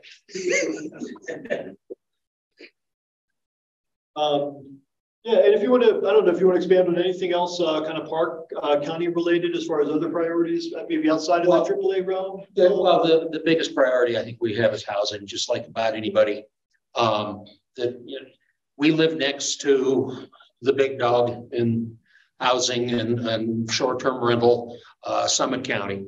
And everybody thinks, well, Denver is Summit County has got, I don't know, 10,000 short-term rental units in the county. It's absolutely amazing the problems they have, which of course creates a problem on our side because we need housing. We need a lot of housing to be able to fit in. So that is one of our biggest problems is housing and trying to figure out what we can do for, seniors are one, but our workforce, because we have a heck of a problem keeping a workforce. We've got some initiatives going. I have discovered there are some agencies that make government look like it moves quickly. It's not PPACG, it's for the other people we're working with. And, we've got a couple of projects, but to me, the biggest issue is housing. And then the second one, of course, is transportation, which they're working on. And, they get inside Park County. Yes, we have, areas trying to get to Fairplay. Our clinic at Fairplay is now approved by the VA to do VA things, which has helped quite a lot because instead of our residents having to go down to Colorado Springs or to Denver, they can come to Fairplay, but then how do we get them there? But I've also, there's an issue with people wanting to get to Colorado Springs from this side of the county. Other side of the county is not quite the same. RTD is starting to ramp back up on the bus routes so people can get down to Denver if they want to ride early in the morning, come back in the afternoon. And we do have other things, but trying to provide transportation for people to get from here to Colorado Springs is one of the big ones. I think Buena Vista is another one. But you look around and we have a grocery store in Fairplay. Well, that's the only grocery store in Park County. So that's an issue. We have in Fairplay, we have a clinic. Absolutely great. We created a health services district. There's a sales tax associated with it, which keeps our clinic running. We're adding a pharmacy, which is unbelievable because it's, we've never had a pharmacy. Back maybe when the hospital was here, but that was so long ago. So we're adding a lot of those services, but it's just, a lot of it revolves around the lack of workforce housing. We can open someplace up, but unless you can have, get someone to work there, it doesn't stay open, and that's our businesses are having a lot of trouble with that. If I could ask a question, because short-term rentals and so forth, big issue all over the place. And it seems to me like there's a growing number of public agencies that are starting to implement some type of regulations, less severe, more severe, whatever it might be. I have the understanding that several have done that within PPACG. I'd like to just find out who has implemented those. There we go. Yeah. So the city of Colorado Springs. We're in the process. Park is in the process. Park County has one implemented. Park County has one. Fairplay has one, and I know that Green Mountain Falls, you guys just approved one, right? So it's a good number. I can tell you that El Paso County is in an internal conversation about short-term rentals, and I have asked the staff there to try to get what others in the PPACG environment have done in their neighborhoods to kind of get a sense of what people are considering. Sure, and I'm happy to, Mayor Dixon sent me theirs just a couple of days ago. I haven't sent it out to the full board, but if others want to send their ordinances my way, I'm happy to share them out to members of the board and the city and town county managers as well, so they're all working off the same recent adoptions. I can tell you, we have accumulated a wealth of information from other jurisdictions for our consideration. We're in the process of trying to come to some consensus. And we shared each other a lot of information about what others have done. Not sure what that, it may be consolidated and helpful. If it is, I'll look at it again, and if it would be of value, I'll share that with you, Ian. Would that be all right? Oh yeah, absolutely. You can share it with others. Yeah, one of the things we found, and we did the same thing through a different, the tourism group got together, and so a lot of the ski resorts were involved, where short-term rentals is part of their plan. It's just gotten out of control. And it really comes down with some of the communities we work with is the amount of hotel rooms you have and how much tourism you actually have. So there's communities like Buena Vista who's trying to manage their short-term rentals because they don't have hotel rooms, so they need those spaces for people to stay because their tourism has exploded. Cripple Creek, we've got hotels going up. And so for us, the short-term rentals is an important business concept, but we don't think we need to grow until the community grows because we have hotel rooms. So it really depends on the community and what is available and what your tourism looks like. And then it all boils down to balance. Yeah. And El Paso County held a town hall with the Cascade Association. And we had an amazingly huge amount of attendance, like about 150 people from the Cascade area. Yeah. And they were expressing everybody was left, right? Left. So now there were short-term rental owners there expressing concern that they would be overregulated, and then there were a lot of people there expressing concern that they don't have enough housing. And there was some statistics presented, and I think it did include Green Mountain Falls, but in that area of approximately 1,400 homes that are available, 500 of them were short-term rentals. So about a third of the entire housing stock in that area is STRs. Well, that's when you look at it, Route County, Steamboat Springs and all of that. Steamboat Springs has an issue with short-term rentals. Route County doesn't because they're prohibited. Flat out, you cannot have a short-term rental in unincorporated Route County. So you have, that one, you have Denver, which says, yes, you can do short-term rental, but it has to be in your primary residence. Period. You can't have a house that you're using a short-term rental. So it's kind of all over the board as to, who does what, and who's trying. But as I say, Summit County has got, I believe, over 10,000 units, which is, from a standpoint of taxes, it's kind of nice for the sales tax. But that was the task force on tax policy last year looked at short-term rental, and really it's a commercial business. And what would it take if you taxed it commercial? And that would be, I think we came up with a huge amount of additional funding for Summit County and their school districts if they, if the legislature changed that, which was that whole discussion. I don't think the discussion is over. I think it's going to continue on for a few years.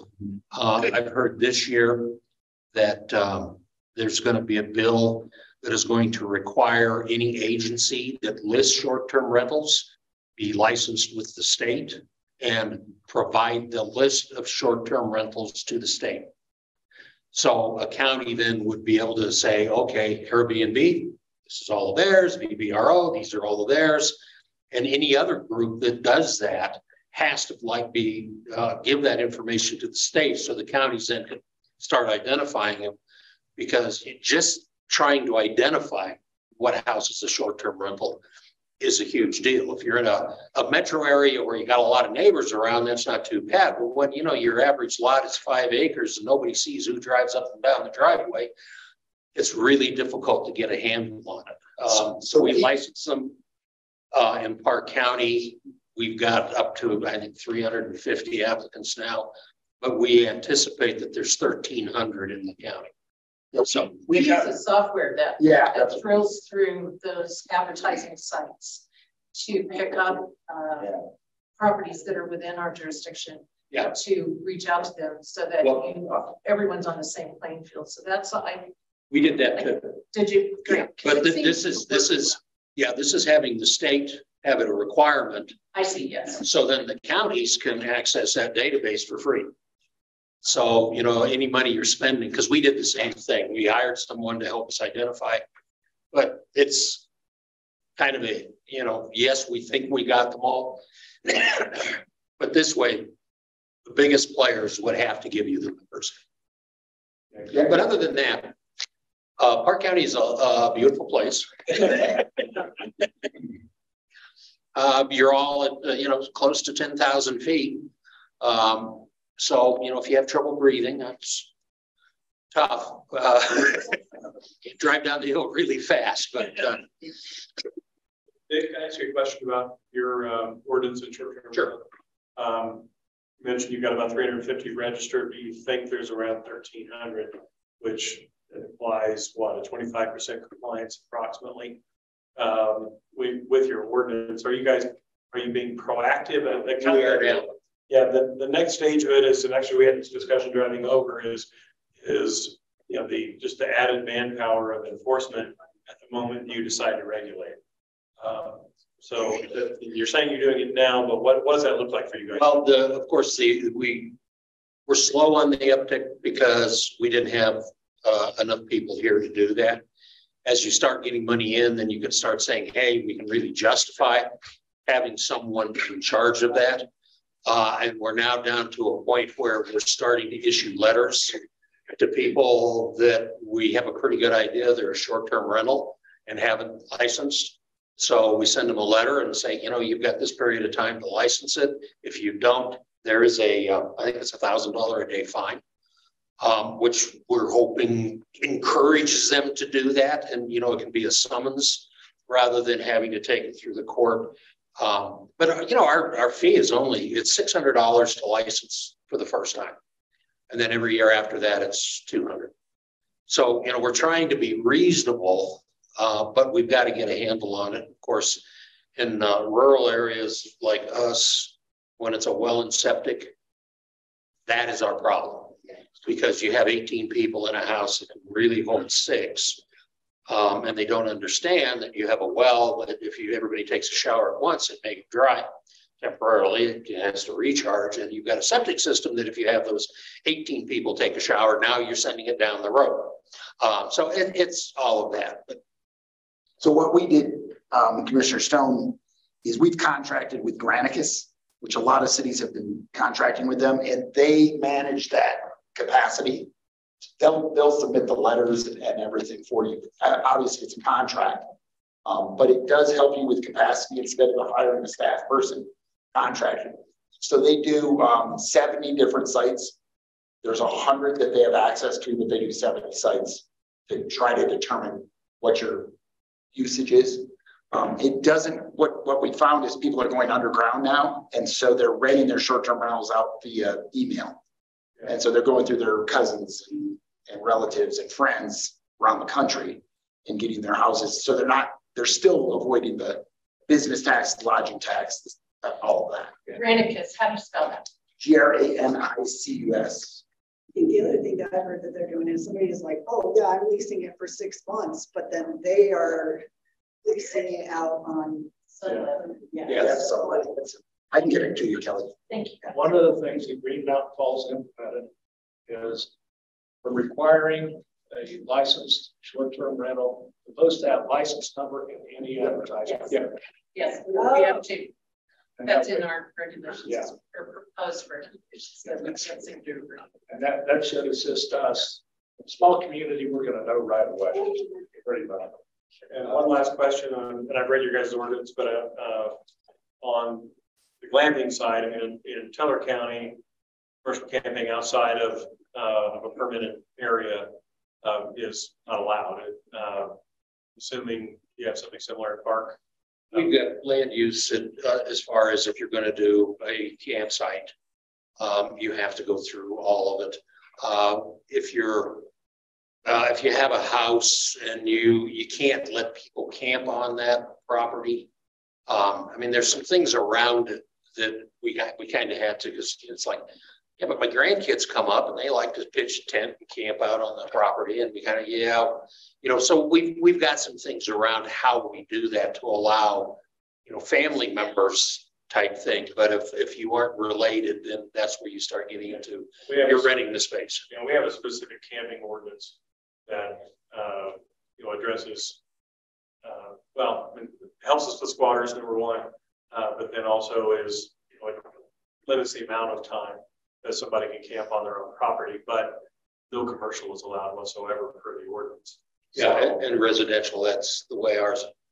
And we do have it, our camping is you can camp on your property from May 1st through October 31st or something like that, but you have to remove your camper.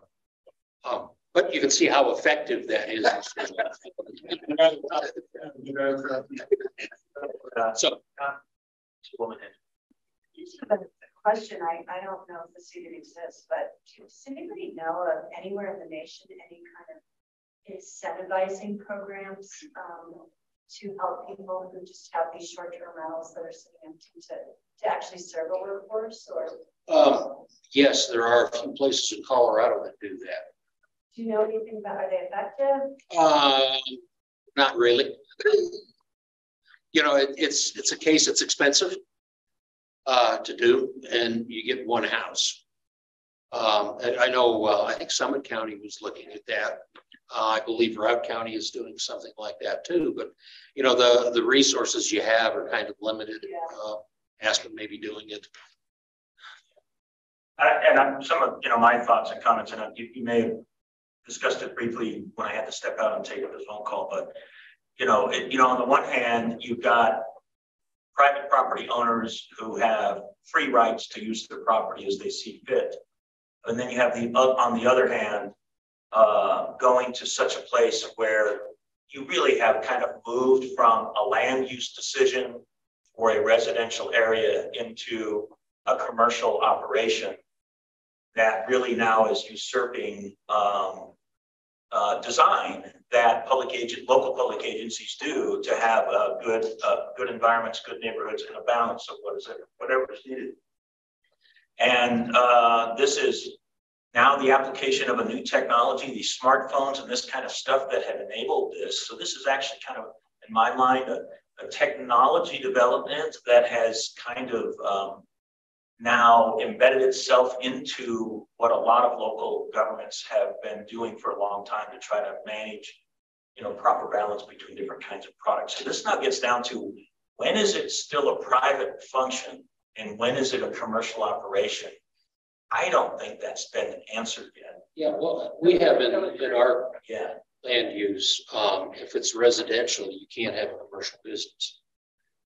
You can't have a home business, but we have limitations around, you know, what type of activity you can do. So if you're doing a pottery shop in your home, you can do it to a certain point, but then it becomes commercial. And if you're in a residential, it doesn't work anymore. And what's happening is people are taking residential and turning it into a commercial activity. And the commercial activity now is in a residentially zoned district. So that is one of the problems you have is, okay, how do we do that? How do you figure that out? Because, you know, I'm a strong believer in property rights, but I've had a lot of people come up to me, especially that live up in Almond, some of those areas, that say, you know, we don't recognize a neighborhood anymore because it's now mostly short-term rentals. So when we go out and walk, we've got all these strangers. And then, of course, we have the issue that, hey, it snows here. Snow gets deep. People rent a car in Denver. They come up. They can't get to the house. The sheriff's department, you know, we aren't a towing business. No, you have to call someone to tow you. But we have that issue. And then while they park it on the road, well, you park it on a road that you're trying to plow with a grader, you know. So it is a big issue. But and other points along those lines, and to your point, you know, I'm aware of a specific instance in the Cascade area. Big house owned by an Army Lieutenant Colonel. He is not there. He's renting out to big groups because that's how he makes, and he makes a lot of money with it. And these big groups then park all over the place, and they actually now produce safety hazards where you can't get a fire truck down the street because all of these vehicles are parked. You can also have these conversations about noise ordinances, but a lot of noise ordinances are not enforceable. Basically, they're not enforceable in Colorado. So it comes down to, there are some basic things that we can try to force, but I think we're going to be fumbling around and searching and hunting and not getting into a good place until we define what's commercial versus private action. Yeah, in El Paso County with a large group, I mean, if they're consistently bringing large groups in, that to me, under our land use codes, that would be an event. Special member. Yeah, well, it's like they're being intended for a family to have a family reunion, and then there's 10 cars there. That's what it is. Yeah. I don't have the information. There are some appellate court decisions that are either in process or been delivered. Don't know that it's Colorado. I don't have my notes in front of me, but that are defining that. And from what I can understand, it has not been defined as a commercial use. So, and I wish I had more on that. I didn't know we'd get into this conversation, but so there's that too. And I think that we're going to we have to start somewhere. And I think that we have the opportunity to refine it as we have experience with regulation, and keep it. I always go back to that word balanced. So that's just my 2 cents, and that's just from having an active conversation. I know those guys are waiting on us. They're putting the pressure on us to figure it out for them first. We got rushing into the flames. We figured we'd let you get So we're happy to. One of the things we did in Cripple Creek, being a small town, rather than looking at the zoning issue, which Buena Vista said we've got a motel operating in a residential area because they've turned each room in their house into a VRBO.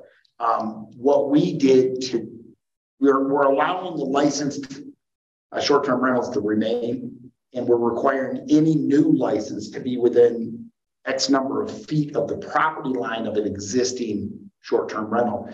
And because we're such a small community, that controls how many we can get on a block.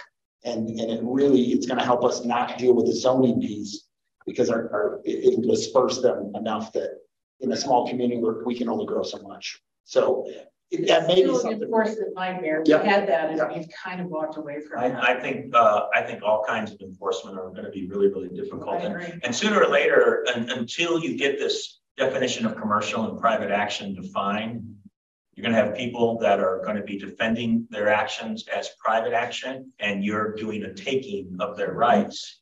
So we're going to continue to, until that gets defined, I think we're going to continue to find. But I would just say, I'm sorry to let everybody down that rabbit hole. I really would like to talk about our. Thank you. And I was going to do the exact same thing. I want to hear more about Alma, and I want to hear more about the Senior Coalition and some of the things you're doing. Do you have charts prepared, or is it a conversation? We'll let Jenny go since she's part of the county. Yeah, so if I can introduce, again, Jody Barker, I'm the director of the Area Agency on Aging. As you know, we administer the Older Americans Act and Older Coloradans Act funding into the 3-county region. And thank you, Commissioner Elsner, for both the kudos to PPACG. It was a very difficult time on top of the pandemic and the challenges that presented, but we really needed to take action to make sure that the seniors of Park County receive the services that they can access. And so, Jenny Danner is the Executive Director of the Park County Senior Coalition and is one of our contractors. We now have 2 contractors in Park County. We're really excited about that. So Jenny will share more about her programs here with the Park County Senior Coalition. And then on Zoom, we have Betsy Hayes, who is the Director of Resource Development with Mount Evans Home Health Care and Hospice. And they are one of our newest providers into Park County.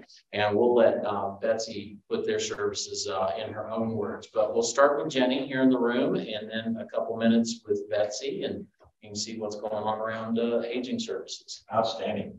Please. Thank you all for letting me be here today. I have certainly learned a lot already. I'm Jenny Danner, the director of the Park County Senior Coalition. We are a nonprofit organization, and like Jody Barker said, a provider of the Area Agency on Aging. We work to keep seniors safely in their mountain homes, and that is our main goal. We provide several programs to do so. We provide programs around food, transportation, chore, homemaker, reassurance, and we also do case management as well. This past fiscal year, I'd like to share that we have had tremendous success. We've provided over 2,000 medical and grocery trips reimbursed. We've distributed 5,000 pantry and frozen meals. We've conducted 220 hours of case management and supported 314 hours of homemaking, which is similar to lighthouse cleaning. And we finance 138 mountain chores. So these are things like firewood, snow removal, things that contribute to the safety of a senior's home and keeping them in their home. The total amount served was 742. So we are very excited about this because we provided 4 times more programs this year than we did the previous year, and we served almost double the amount of total clients served. This shows that we're reaching more seniors, that we're working very hard, but it also shows that there is a very large need here. And especially coming out of the pandemic, especially as our aging population continues to grow every single year, we're gonna continue to see that increase, and we need to be able to match that, that need. So we do serve the entirety of Park County. We serve about 40% of the Fairplay, Alma, Hartselle, Como Jefferson area, and then about 40% in the Grant, Shawnee, Bailey, Pine Junction area, and then about 20% in Guffey, Lake George, Southern Park County area. So as you all experienced today driving here, all of these communities are extremely far apart. They're very spread out. So we do serve all of those communities, and actually I would like to highlight a project that we did to try to tackle this geographic issue. We worked closely with the AAA and Park County government, and what we did is we created a food accessibility project, and this project used CARES Act funding, and we utilized Park County government community centers that are in each main community throughout Park County. And what we did is put freezers stocked with frozen meals for our clients in each of these main communities so that our clients are able to access food where they live. And so this is really important with road closures and the mountain weather we experience here and lack of transportation options for those clients to be able to have food exactly in their own home area. So we serve about, so in total, there's probably 25% of the residents or more in Park County that are 60 years and older. And so as this continues to increase, we're going to continue to work closely with other organizations and the AAA and the town. We're also heavily involved in the transit study that's happening so that we can continue to meet that need that's growing every single year. So that's all I have for my update. Thank you again for letting me be here and share, and please feel free to ask any questions. Just one quick question for me. The governance for the coalition, are you a 501c something? We are 501c3, yes. 501c3? Yep. Okay, great. And so you've got a board. We do. We have 6 board members, and we have representation from each main community in the board. And then we also have the director of Park County's Department of Human Services on our board, Susan Walton, who's been a great attribute to our board.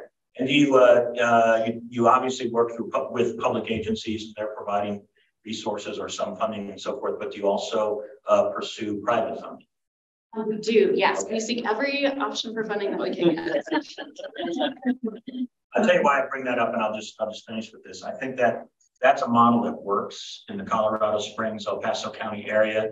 These private nonprofits, but also sometimes for-profits that can work in the private space, but then also interact with the public space.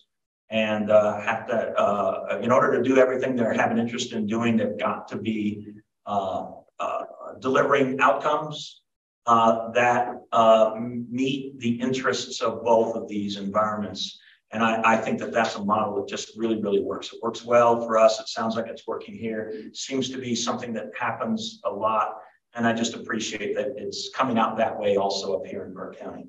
And it works really well. And to give you just a quick, how big Park County is, it takes me, my end of Park County, 1 hour and 45 minutes to drive to Guffey, which is on the southern end of Park County. And that's what they're confronted with is the distances to get around this county are tremendous. And to be able to have something in Guffey that they can get their food, and have it all around, I think was just, when they came up with that idea, it was like, oh, wow. And square miles of park? We're 2,200 square miles. We do, yeah. We're very close to you. We're just a little bit less. Yeah, but you don't have Red Hill, yeah, Kenosha. No, you don't have any of that. You know, I've been to Eastern El Paso County. And it looks very urban and it's very strange. I think you had your hand raised, and then I think Commissioner Stone had hers. Yeah, can you just talk about what you attribute such an increase in services over a year, or why? Absolutely. So we have really dedicated our time towards programs, following through, and outreach. So we're definitely trying to reach more isolated seniors, and we're also making sure that we serve every community throughout Park County. That was something we had heard was an issue with the organization before, was that we were only serving the Fair Play area, and that 40% Bailey, 40% Fair Play really has grown tremendously. That statistic has doubled for Bailey as well, that we are truly serving that side of the pass. And then also Southern Park County, we're really trying to do outreach there in Lake George and Guffey and increase that 20%. So it's really more about your outreach, not about influx of it's definitely both. Yeah, you look at it, 62% of the people that live in Park County live on the other side of Kenosha Pass. And that was a group that really wasn't getting any service. Once Jenny got there, it's like, we're going to move in that direction. So, you know, you're going to have a lot of growth when you have 60% of the people aren't getting any service and suddenly they get service. And it's the same thing. You know, Guffey's a pretty good sized community. You drive around there, you think, oh, there's nobody here, but it's a pretty good sized community down in Guffey, and the same thing with Lake George. So it's reaching out and the work that they have done to actually get out and get people involved, which is, I think, the tremendous help that we have, because we do have a lot of seniors, and, you know, people that are seniors in Park County have a tendency to be very independent thinking. And it's like, and it's like, we're here to help. Let us know. And then, you know, to keep making outreach, our veterans people, it's the same thing, getting a hold of the veteran and just saying, hey, if you need help, give me a call. We're here to help you, but we're not going to get in your face. But that is helping quite a little bit. I mean, to show you how independent we are, we had one gentleman 4 or 5 years ago who was building a house, and he didn't have enough money to build the house or put in the septic. So he was digging the septic system himself, and he's 72 years old, and he was making really good progress. But the county stepped in, because someone said, hey, this guy really needs help. The county stepped in, and we made a deal with him to where, okay, we'll put in your septic. We'll do these things to build your house. This is what it's going to cost. We want to put that lien against your property. So when you sell your property, we can recover some of our costs back. But other than that, the county helped him get into his house. So those are the things that we try to do in the senior coalition, is just spectacular in starting to get to reaching out. Because the biggest thing, especially going into the holidays, is a contact. You know, we've got a couple of other organizations that try to contact seniors just to have that. We know you're there, you're here, you got anything. You know, the sheriff's department is working with us on making calls, you know, as we get closer to Christmas, just wellness check with a gift card, box of candy, that type of thing. Sure stuff. Yeah, just a question for you on, I know with Teller Senior Coalition that, you know, they service down into El Paso County, Green Mountain Falls, Topeka Park. And they also, I know they're provide a lot of service to Eastern Park County, Lake George, Guffey, etc. How do you feel like the cooperation is there? Is it cooperative? And, you know, and if not, how can we help to ensure? Because obviously, from Teller Senior Coalition being located out of Divide is only 15 miles from Lake George versus, you know, 50 miles from here, right? Yes. So is that working well, or could it work better? You know, I guess how can we help? I would say it's working very well. I work closely with Kathy Lowry. She is absolutely fantastic from the Teller Senior Coalition. And we really appreciate that fact that we do have clients that live in Park County, but they could be 4 miles from Teller. And so to be able to utilize those services that are close to their home, and especially your transportation services, are amazing. So we are working together and seeing how we can partner, how we can make the resources we do have go further, and ideas with possible transit routes and connecting with the Teller routes that are already existing there. So I think just continuing to work together and try to, that Tri-County draft was just completed for transportation, looking at connecting these 3 regions so that people can get where they need to go, especially if they're going to Colorado Springs for doctor's appointments. Yes, thank you, Mr. Chair. I think the collaboration has just blossomed and truly exploded because Lake George is somewhat split and so close in so many ways to the Teller County. The partnership between Jenny and Kathy, between the 2 coalitions, has just been fantastic in the way that we can continue to serve and meet those needs.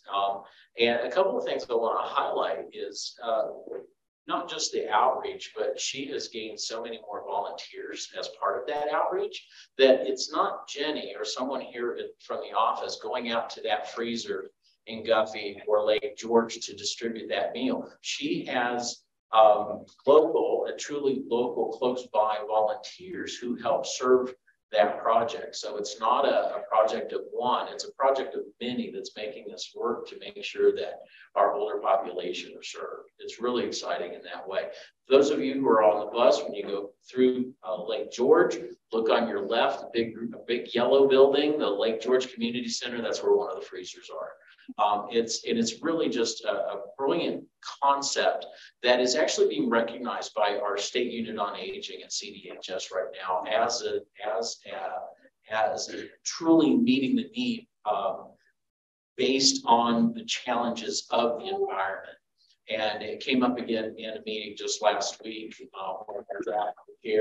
the freezer project, as it's come to be known. And I said it's a collaboration between county and service provider and volunteers. And so it's just really exciting to see where Park County Senior Coalition was and where they are today and the services that they're providing. I would also if I may, just explain a little bit, some of the services, because of the challenges of access to services, transportation, and some others, the homemaking services, those are really a client-directed and what we consider a neighbor-to-neighbor service. So an individual who has the need can choose someone to do that work or to provide that ride and then get reimbursed for it.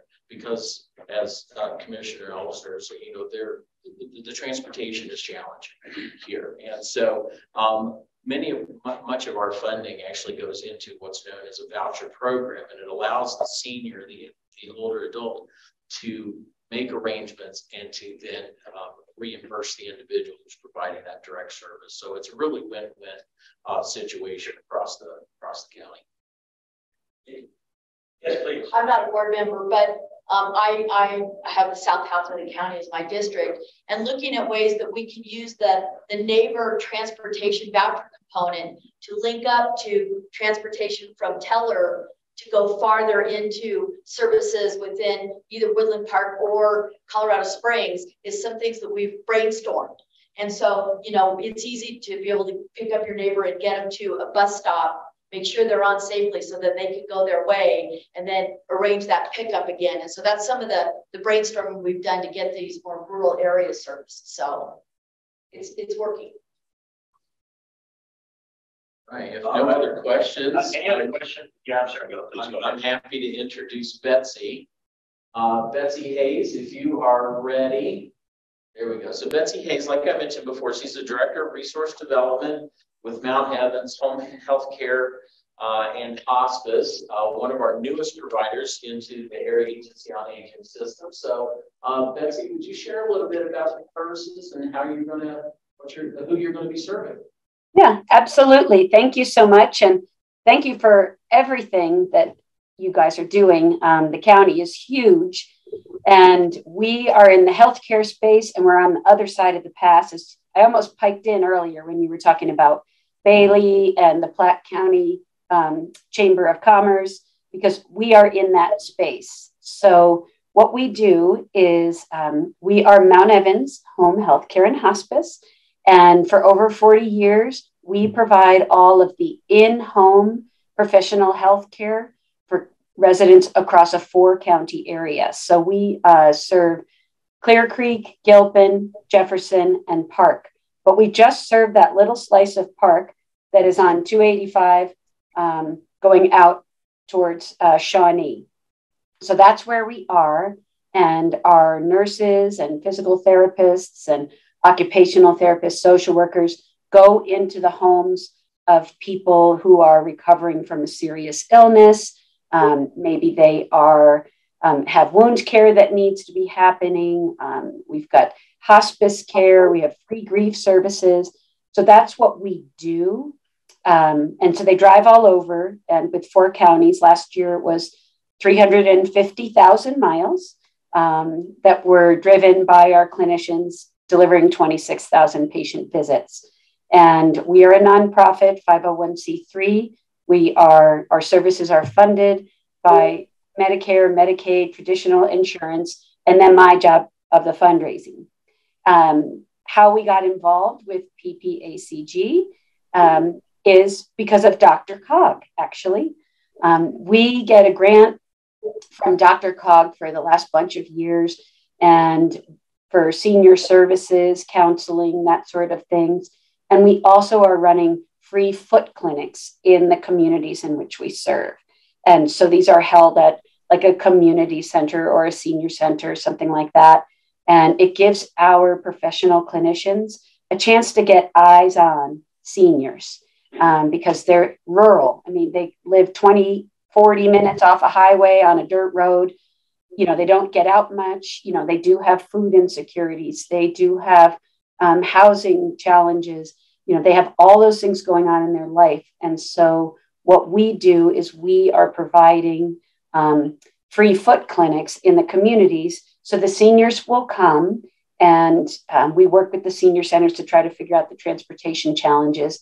But we bring them in, and our team, they get right down there and they, you know, check their feet. They're giving them free pedicures, taking care of them. They get free blood pressure checks.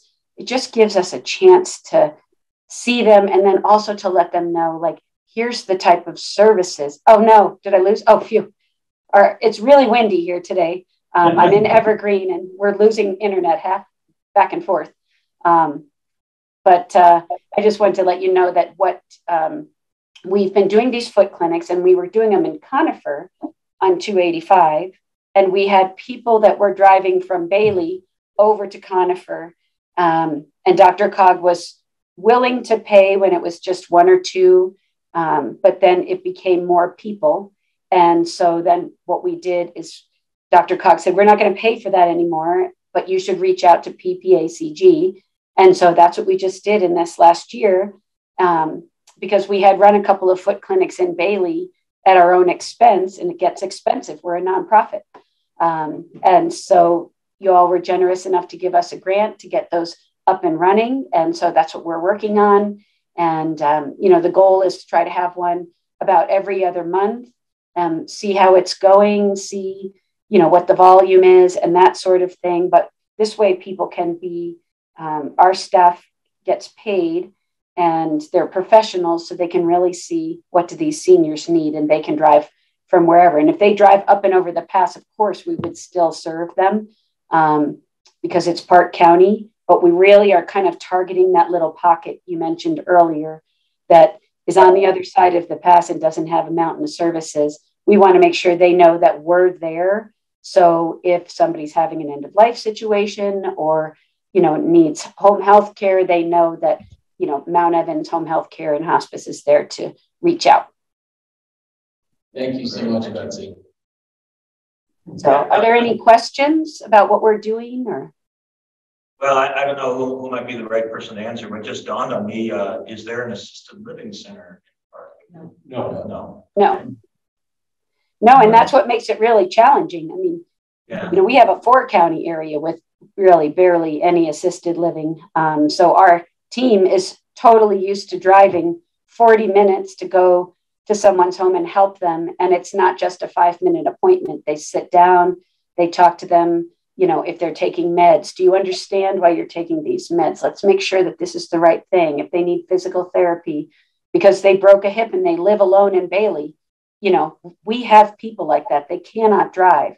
So our team goes to them to help them get back on their feet and up and running. Yes, so I've got a question, and it goes back to last year's homestead property tax initiative that was going on for seniors. Yep. Are you guys hearing that some of these seniors are at risk of losing housing because their property taxes have now gone beyond their ability to pay? I haven't heard that yet, but you know, like I said before, you know, I mean, we've been talking about, or all of you have been talking about, you know, the housing challenges that are being faced and, you know, food insecurities. From the healthcare perspective, my job is fundraising and grants, individual donations. We serve people regardless of the ability to pay. So if they cannot afford our services, we don't say no. We still go, and the work that I do covers the staff expense for that. So I don't know about the taxes and things like that, but they would still get served in the healthcare space. Yes, Councilmember Avila. Have you gone to homes where the seniors have passed? Cats? Like cats? Passed away. Died. Passed away, yes. Oh, passed. Oh, yes. Yes, because I mean, we do our... So that you're kind of surprised. You get there and then you find that they passed. Yes, that has happened to us. We might get a phone call from a neighbor. You know, usually what happens if a neighbor finds somebody who has passed away, they call the police. If it's one of our patients and there's information, we also get a call. If, you know, we do a lot of hospice care, end of life, helping both the patient who is about to pass, as well as any family or relatives, handle that journey. So we know kind of what's happening in the house. You know, our team goes and pronounces if somebody has passed away that's in our care. But we do get called. I mean, they don't need our care if they're already gone, not to be, you know, totally blunt about it, but, you know, we do what we can to help the families if that person is already gone. So we have free grief counseling. You can do remote grief counseling. You don't have to drive all the way to our office, which is in Evergreen. You know, we have services that are, you know, telehealth kinds of things if you can't get in for group, but that's all free. That's all supported by fundraising or the hospice benefit under Medicaid. And a question for me, and I can speak to this from personal experience about my mom recently in the last year going into assisted living and how important it was for the family to be part of convincing her to do that, right? So I'm hopeful, but you can maybe provide some insights that in a lot of these clients that you have, really for any of you, that you've got family engagement as well. Because, absolutely. Yeah, that's like so important because these folks, as independent as they may be, they eventually are going to get to a place where it doesn't make any difference. They just can't be there anymore. And they really need to either move in with a family member where they can get more continuous care or go to assisted living where they can get 24/7 care. So I think the way to do that is having family engagement. So that's the question, family engagement? Absolutely. Yeah, absolutely. And, you know, we go to people no matter where their home is. So if there is an assisted living and they need our services, like you were saying, you know, like an end of life type of thing, you know, we would come in. I mean, that just means that there's nothing else that can be done from a medical perspective. And it doesn't mean you're going to pass tomorrow. You could pass in 24, 48 hours, 6 months, 2 years. You know, average length of stay in a hospice program is more like around, you know, 60 to 80 days. And those people could be in their home or they could be in an assisted living. And then we are going in and our social workers are going in, working with the families. You know, if you have a neighbor, because a lot of these people live alone, as we've discussed. You know, if a neighbor is in there kind of as a caregiver, we're working with them as well. Because, like I said before, this journey is not just about the person who there is nothing else medically can be done. This journey is about everyone else being able to figure out how do you have that in perspective? How do you support the one that's going and then support each other that go on? Yeah. So yeah, it's other questions. Other questions. And okay, we've got the list of everybody online as well. It's also open for anybody online if you have questions. Okay, well, thank you. What else do we have on the presentation? Thank you. Fair play. Fair play. Yeah. So just to add a few things about short-term rental that maybe you haven't seen elsewhere that we hope that we are setting the bar with is we adopted ours May 1st. Well, actually, it went into effect May 1st. We did set a cap based upon our available housing units here. And so we're very strict in our guidelines. We require a site plan, a detailed site plan that they have to set forth where their trash pickup is, where their parking is, if they have a fire feature, just all kinds of things. We require annual inspections for anything that is like a fireplace or that natural gas of some type of thing, just to safety of the community. We also worked with our fire protection district, and they require an annual inspection by the fire protection district to sign off on. One of our last things that we also do is our building official. We're a small community, so we're able to do this. Our building official goes in and conducts an inspection too, to verify that the site plan is accurate and to talk with them about like parking, making sure the parking is all contained on site. We also require an additional contact that has to be available within 1 hour of any issue. And so we also host on our website those units that are licensed with the license number and the owner and their phone number. And it's like, if you have an issue, you're coming back before our board and you may have your permit revoked. And, you know, we just, like I said, started this in May. We allowed 1 per person or entity. And then I think the last thing would be to encourage your staff to think outside the box. We are also hopeful that as part of our land use processes, that we will encourage our developers to dedicate deed restricted units. We have put in that if they will, during zoning or subdivision or PV, if they will dedicate a deed restricted affordable unit, we will provide for an additional short-term rental in that subdivision. So hopefully help them sell a unit, but then also keep a teacher or a fireman or someone to be able to afford a house here. I think the other thing I was going to say, and I'll send this all to Andy, but I said, encourage your staff to think outside the box. How can you incentivize your developers to provide those as well? So we'll see how it goes.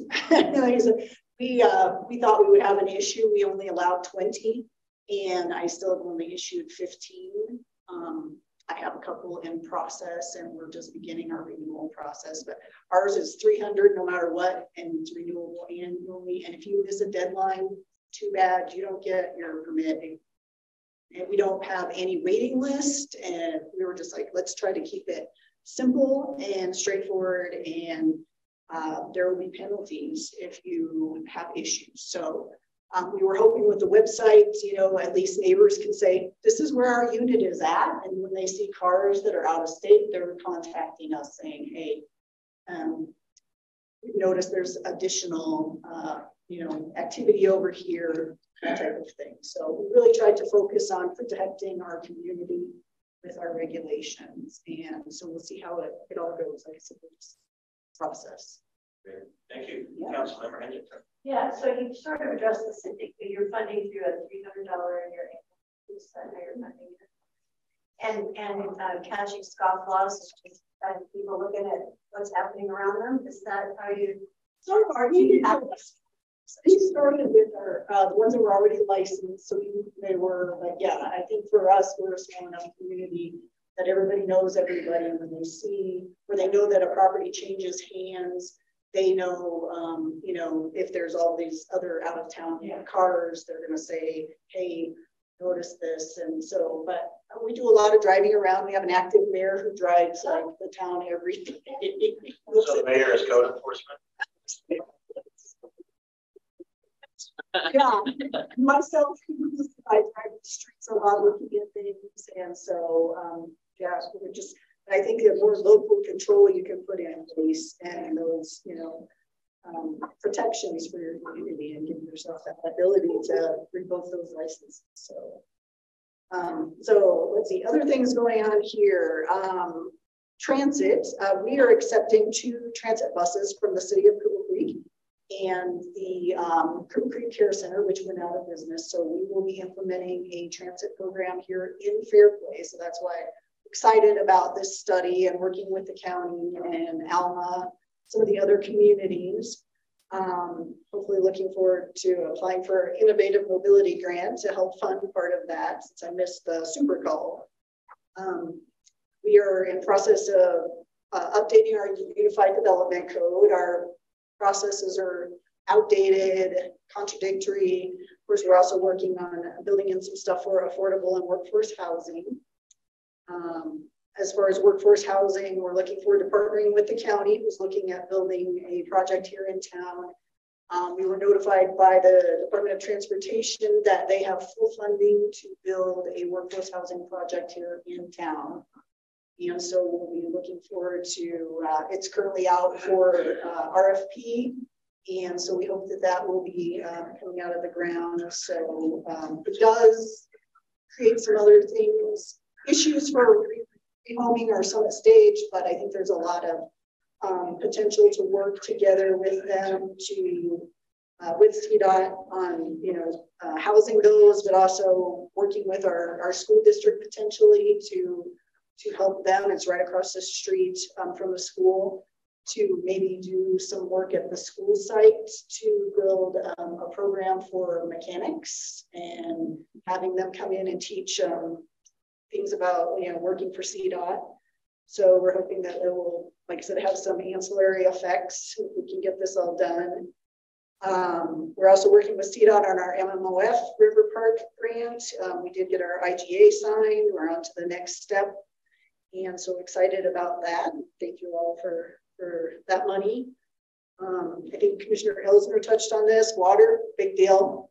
So when I interviewed here, that was my first question. What is the build out of this community based on water? And they're like, oh, we're fine. It's like, get hired, you're like, oh, okay, we're not fine. We're already at capacity. The one thing that we do have going here is that there was an infiltration gallery built like 25 years ago, and it was never put online. And the contractor ran away with the plans. And so before I did get here, they did contract. So we've got an engineer that has been able to get it working. And so we are working with state and the SRF to get a grant to bring that online and permit it, which will double our capacity, but we've got a lot of projects coming forward. So we're gonna have to look at the potential of even another water plant here. And of course, we're divided by the river, so we need infrastructure on the other side. So it's been very interesting and eye-opening, but we're working, because this is the county seat. This houses all the state, federal, and local government offices and all the services. So it's exciting times. There's a lot going on. Another thing is that we purchased, the town purchased the 501 main building from the county when they vacated it and moved into this nice facility. And so we are working to rehabilitate that to become a community-wide building. We're hoping it will house our Chamber of Commerce. We're also, again, working with our school district to maybe offer some other educational opportunities there, like cooking classes, but it would also extend to the community, not just the school, but cosmetology, maybe some college classes. Our food bank operates out of there. So it's a great facility that's going to take a lot of money to bring it up to code. And so if I might just ask a quick question, it was kind of quickly back to water. Do you have a lot of water available, but it's not an availability issue? It's about infrastructure. It's infrastructure. Yeah, we actually, the AAA is very, very lucky. We have some of the oldest rights in the state. Okay. And so, yeah, we're lucky with that. And then the infrastructure that you do have, that's public infrastructure. Yes. That you're talking about? Okay. Yeah, the town has, we own the water, and we actually took on the sewer district years ago. It was a special district. You have water. So our sewer district extends outside the town's limits into part of the county. So we provide sewer to parts of the county just outside. You have private providers for electricity. We have Excel for electricity and natural gas. Yeah, electricity in Park County is a challenge. It's got because it's, oh, well, this is Excel. Well, across the street is IREA or CORE. Yeah. You know, so it is really interesting up here. I mean, a little south of the town is CORE, and this is Excel, and it's kind of like the phone service too. It's in the internet up here. It's a patchwork at best. I think that one of our other projects for 2023 is getting broadband to our town. The town would like to be able to provide that. So we do have the county does have a broadband committee, and we'll work with them. Let's see, on 2023, I hope to get our board. We have one opening, and we should be appointing an additional member, and hopefully it will be stable for a couple of years. So in 2023, get some more representation from Fair Play on the board, and get them at the meetings more regularly. And then I think the last thing I was going to mention is that our big CDOT 285-9 project is out to bid, and hopefully that is going to be awarded December 1st after they were able to get some additional funds. So we have no idea what that's going to look like, but just real quickly, hopefully we can get some better communication about the project. And yeah, because like having this happen today, and we didn't even know about it at the town level until somebody else said, oh, did you see the sign outside of town? And we were like, okay. And so with that project, it's going to need to be statewide notifications, because it's going to impact major routes to the Front Range and to the Western Slope. And then just last thing I was just going to say, well, of course, we're looking forward to partnering with the county, with ALMA, with PPACG and other entities on a lot of projects, but also, thank you to the PPACG board and the other member entities for allowing Andy and staff to provide some more focus on this side of the mountain. And we're excited about all the opportunities. We're excited to be able to help wherever we can. So just let us know. Yeah. Unless you have any other questions. Well, I just wondered if I heard a request to see that in there. Yeah, I mean, we will work with communication on the project. I was going to talk about, you know, that particular project and some of my comments. And I have the direct number to our resident engineer, and he's been very good. And as soon as it gets bid out, we'll have a big community meeting again to bring whoever the contractor is in and CDOT, so we can talk about all of that. Great. Thank you. Any other questions then for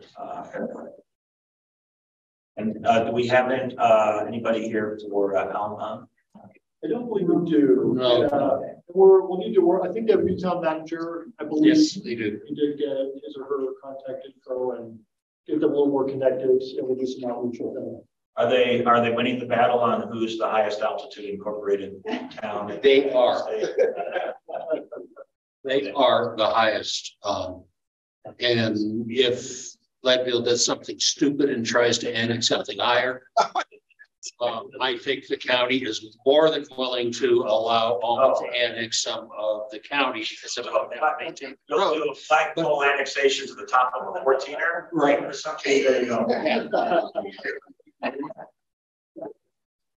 That's great. Well, Dick, do you have anything else? Well, I was just going to say, you know, Fair Play has got a lot going on. Come up here during the summer.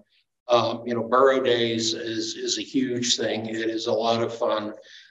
It does have a race that used to be from Fairplay to Leadville, but Leadville got into an argument on Fairplay. And so it's up to the top of the pass and back down. It's referred to as get your ass up the pass. So you get your burro up the pass. It's a lot of fun to watch. I think have llama races. I know pre-pandemic we were getting really, really good at outhouse races. So I know there's a lot of fun things that go on in Fairplay, and of course our fair. Awesome. We're doing a lot of really neat things here. Great. I'll just open it up. Anybody else have any questions for any of our hosts and municipalities that are up here? Well, I have a question. Your area is spread out kind of like Alaska is. And I came out of the Federal Aviation Administration. Are you kind of looking at maybe some of the things that Alaska may be trying to do to try to service their residents up there? Because I know they're really heavily dependent on air. But we've got the advent of a lot of these drones coming in. And granted, most people think the drones are small, but you get big ones the size of a Predator. It's basically the size of an airplane. And so I didn't know if you were maybe looking at other remote areas of the country, maybe see if there's something that you could glean from that. Great idea. We'll look at it. That's pretty ambitious for our budget, but we'll look if the military is selling any used drones. I mean,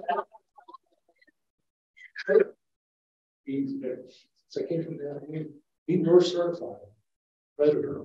Well, and to be fair to that, I mean, aviation is not an inexpensive approach. However, there's like Cessna 152s with big gigantic balloon tires that can land on almost anything.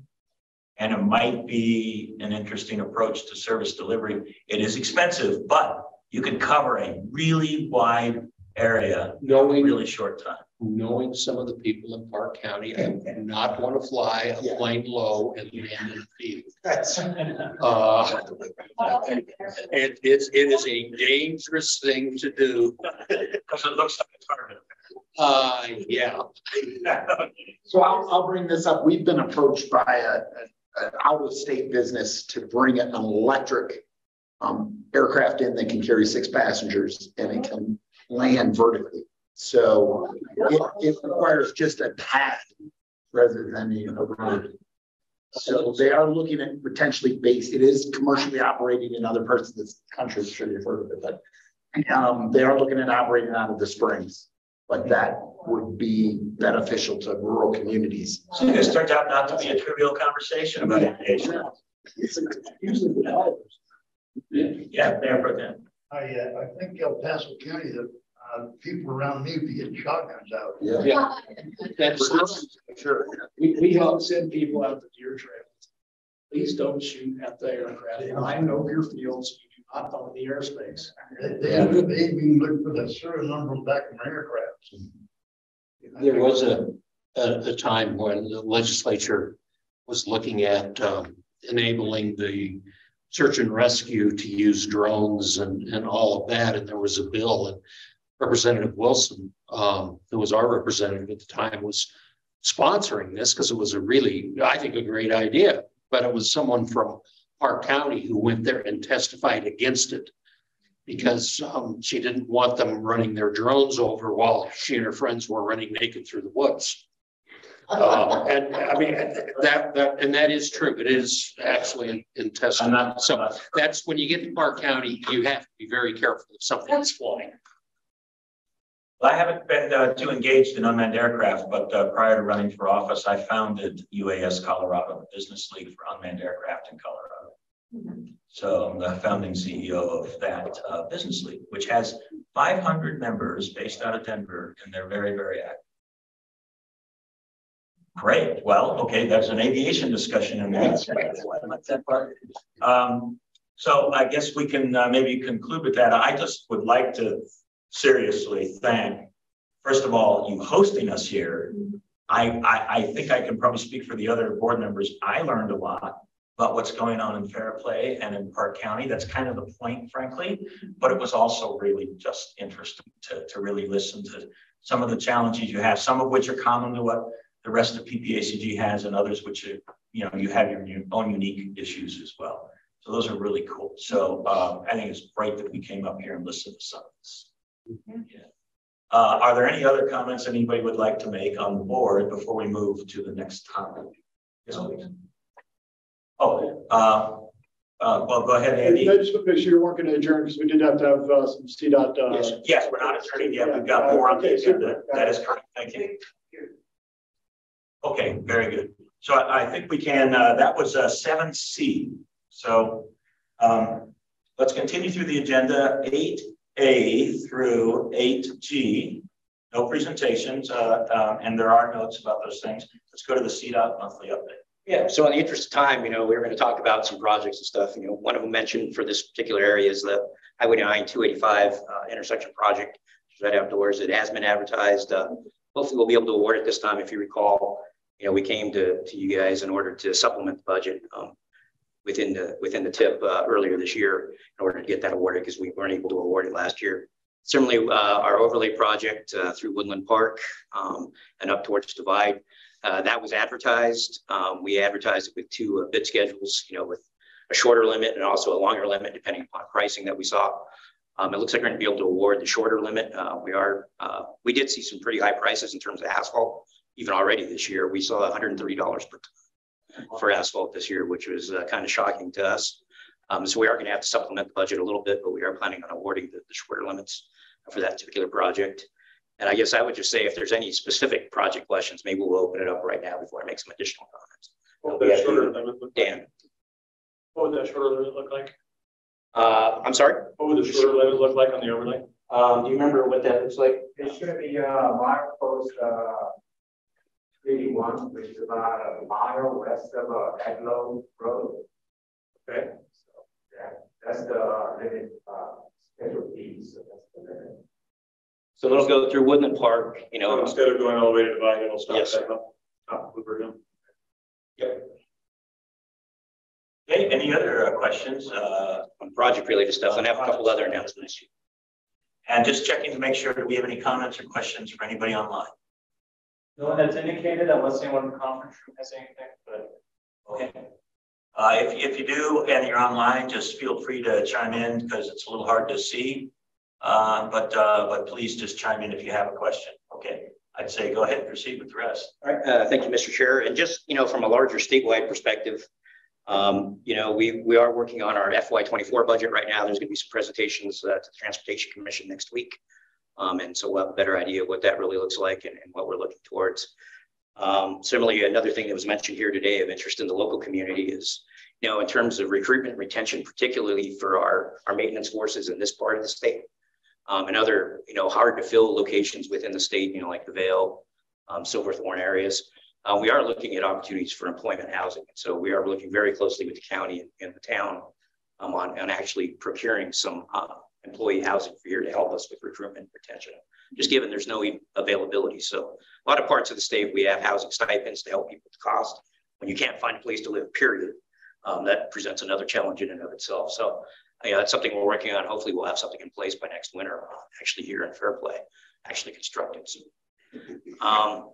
and I think the final thing I will mention, and I think most of you have heard this, but maybe not, I'm going to be retiring from CDOT at the end of this month on November 30th. And going into the private sector.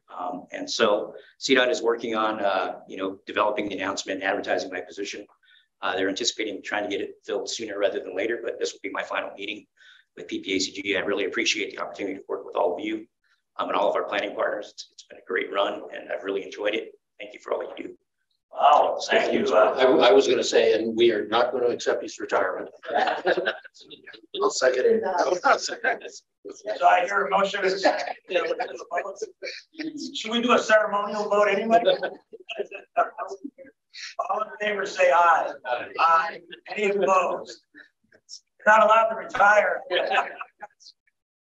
Well, sorry to see you go, but I hope it's on the bigger and greater things. Yeah, I'll be going into the private sector, you know, working engineering consulting side of stuff. So Yeah. Looking forward to it. That's great. Thank you for letting us know. I didn't know myself. So thank you. And I'll just say on behalf of the Board of PPACG and PPACG at large, thank you for the great service that you've been providing to our region. We do deeply appreciate it. And I know many of us know what a great relationship we have with CDOT. And that's due in a large part to the people and the relationships that we've built. So thank you so much for that. Thank you. Very good. Anything else then on CDOT update? No. Okay. How about staff? Yes, please. I don't know if this is directed to you or somebody else. So this whole civil rights survey and the use of the whatever tracker and stuff.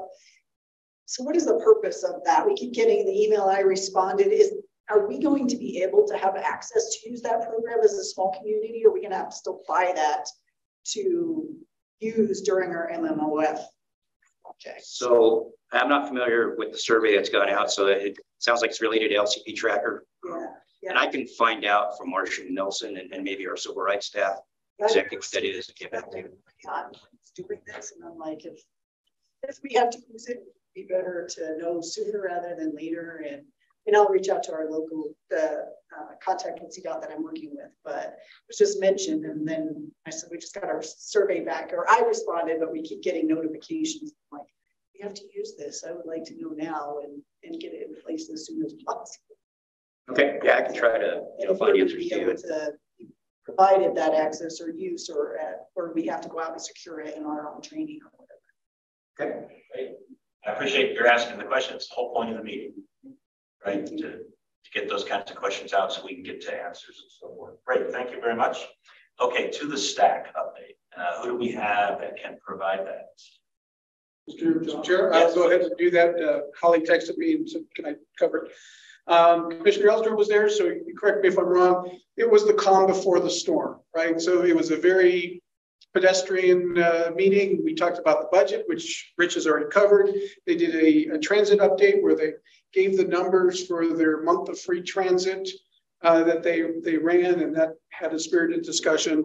And then finally, the last item was a federal lands access program.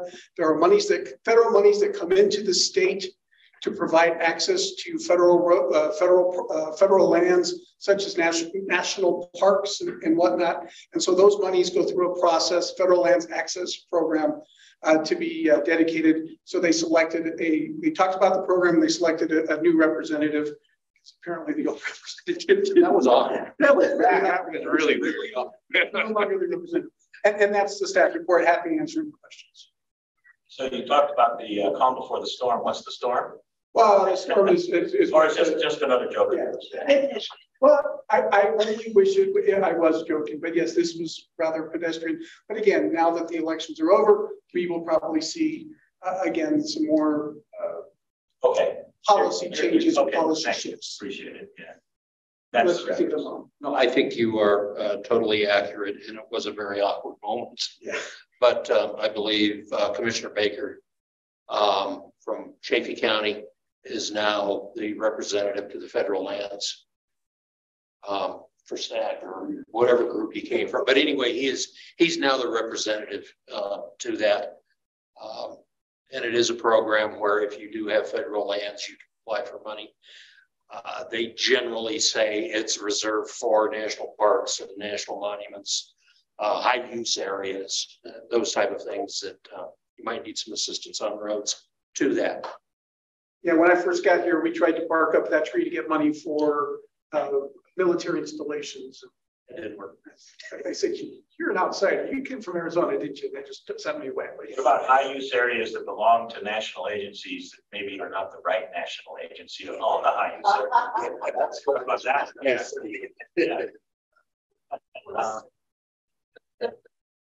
So those around the Pikes Peak area know exactly what I'm talking about. Okay, thank you for that update. Any questions on the stack? All right, seeing none, Executive Director's report. Thank you, Mr. Chair. Just a couple of things real quick. This month is National Family Caregivers Month. We've had a lot of discussions around senior caregivers and the way Kent Matthews tends to split up the population, he's the lead of our Family Caregiver Support Center. He said the population is basically those that have been caregivers in the past, those that are currently caregivers, or those that will be caregivers in the future. It really touches all of us. I think all of us have dealt with this. Yeah, between those three categories, isn't that like everybody? That's what it's about. So it's supported by the Caregiver Action Network. We're going to push some material out through social media. Didn't have a chance to really get on the agenda today for a proclamation, but you'll hear more about that. We're going to send some stuff out and we'll share that with the board as well. But that's this month, just recognizing all of us that are dealing with caregiver issues with our senior members of our family and in our neighborhoods. Secondly, just really want to thank Rich again on behalf of us as staff. I mean, he's been an amazing partner. We've gotten some really great stuff done in our region, from Powers Research, the interchange there, projects in Park County and in Teller County. And yeah, just the partnership has been phenomenal. So we really, really appreciate everything Rich has done with us. And we look forward to keep working together. And then just finally, thank you, Commissioner Elsner, for your hospitality today and making this happen. Commissioner Mitchell, thank you so much. Tom and Brittany were fantastic as well, making this all happen. So we're going to do it again next year for sure. But also want to really thank Cheryl and Jared on our staff, really made this happen, making sure everything was working technologically and as far as the format and all of that. So this was great. Really appreciate your support. Well, thank you. And I just want you to know your staff will not be leaving this office. We will build a place for them to live. This is probably one of the first work sessions that we've had down here that has worked really well. You know, we apologize, as I said earlier, we ordered speakers to have everything set up. That was a month and a half ago. And then our emergency, okay, we can do this as a backup plan. That's going to arrive tomorrow. But to be fair to that point, it feels like what you put in here as a temporary fix was working just fine. It's PPACG that did that for us. Yeah, I'm not taking credit for they're the ones. That's why they can't leave. One other thing, though, the next meeting is like the 15th of December, which for those of us that are members of CCI, may be a bit of an issue. So it's something that CCI starts that afternoon. So most commissioners will be down there. I've got meetings that I have to go to in the morning. So your attendance may be a little sparse for that meeting from commissioner's standpoint, or maybe you can. I think perhaps maybe a key part of that is maybe we'll hold the meeting, but if we could have a light agenda, so yeah, maybe keep it to 2 hours or less. Oh, yeah. Okay. I think if we just have a light agenda, most of us will be able to get there. Okay, we'll do that. We'll mark that on the calendar, 2 hours or less. And we might be able to have a light agenda considering we passed today. Budget. That was helpful. Yeah, definitely. So. All right, anything else? Nope, that's it. All right, very good. Any member entity announcements, cool things going on, or anything that anybody would like to mention? Yes, please. I'd just like to say that in doing some communication with the counties, for wastewater treatment expansion, there's electromagnetic coagulation that is being done in Custer County. They've been working with CDPAG. They are about done on having that be an approved system. Now, it saved, Custer County was looking at a $13 million cost to upgrade their system for only like 750, 800 people. It took their cost down to 3.5 million. So it's something that is going to be on the horizon. And I just want, since a lot of us are so dependent on it, that it's just something to put on your radar. I guess, please. Just a couple things. One, because CSU's water runs through Park and counties. You all haven't heard our CEO has resigned, and we're leaving the process. Yolanda and I are on board in the process of finding a replacement for him for the April municipal election. So that this current board and city council will be making that decision. And just on in my own district, just because we spent so much time talking about housing and seniors and so forth, the senior center in Colorado Springs is in the process of being redesigned and repurposed, and that land, it's a bigger thing to talk about, and I'm not going to share it now, but Jody can speak to that. But that is happening. It's exciting, and trying to make the most of that using some ARPA funds as well as others. And I don't know if you would add anything to that, Jody, but yeah, it's a little challenging discussion because I'm former senior center director of that center, and so I'm thrilled that there's going to be a new center, but also the challenges that we have. 3 providers that we currently fund who are in that complex.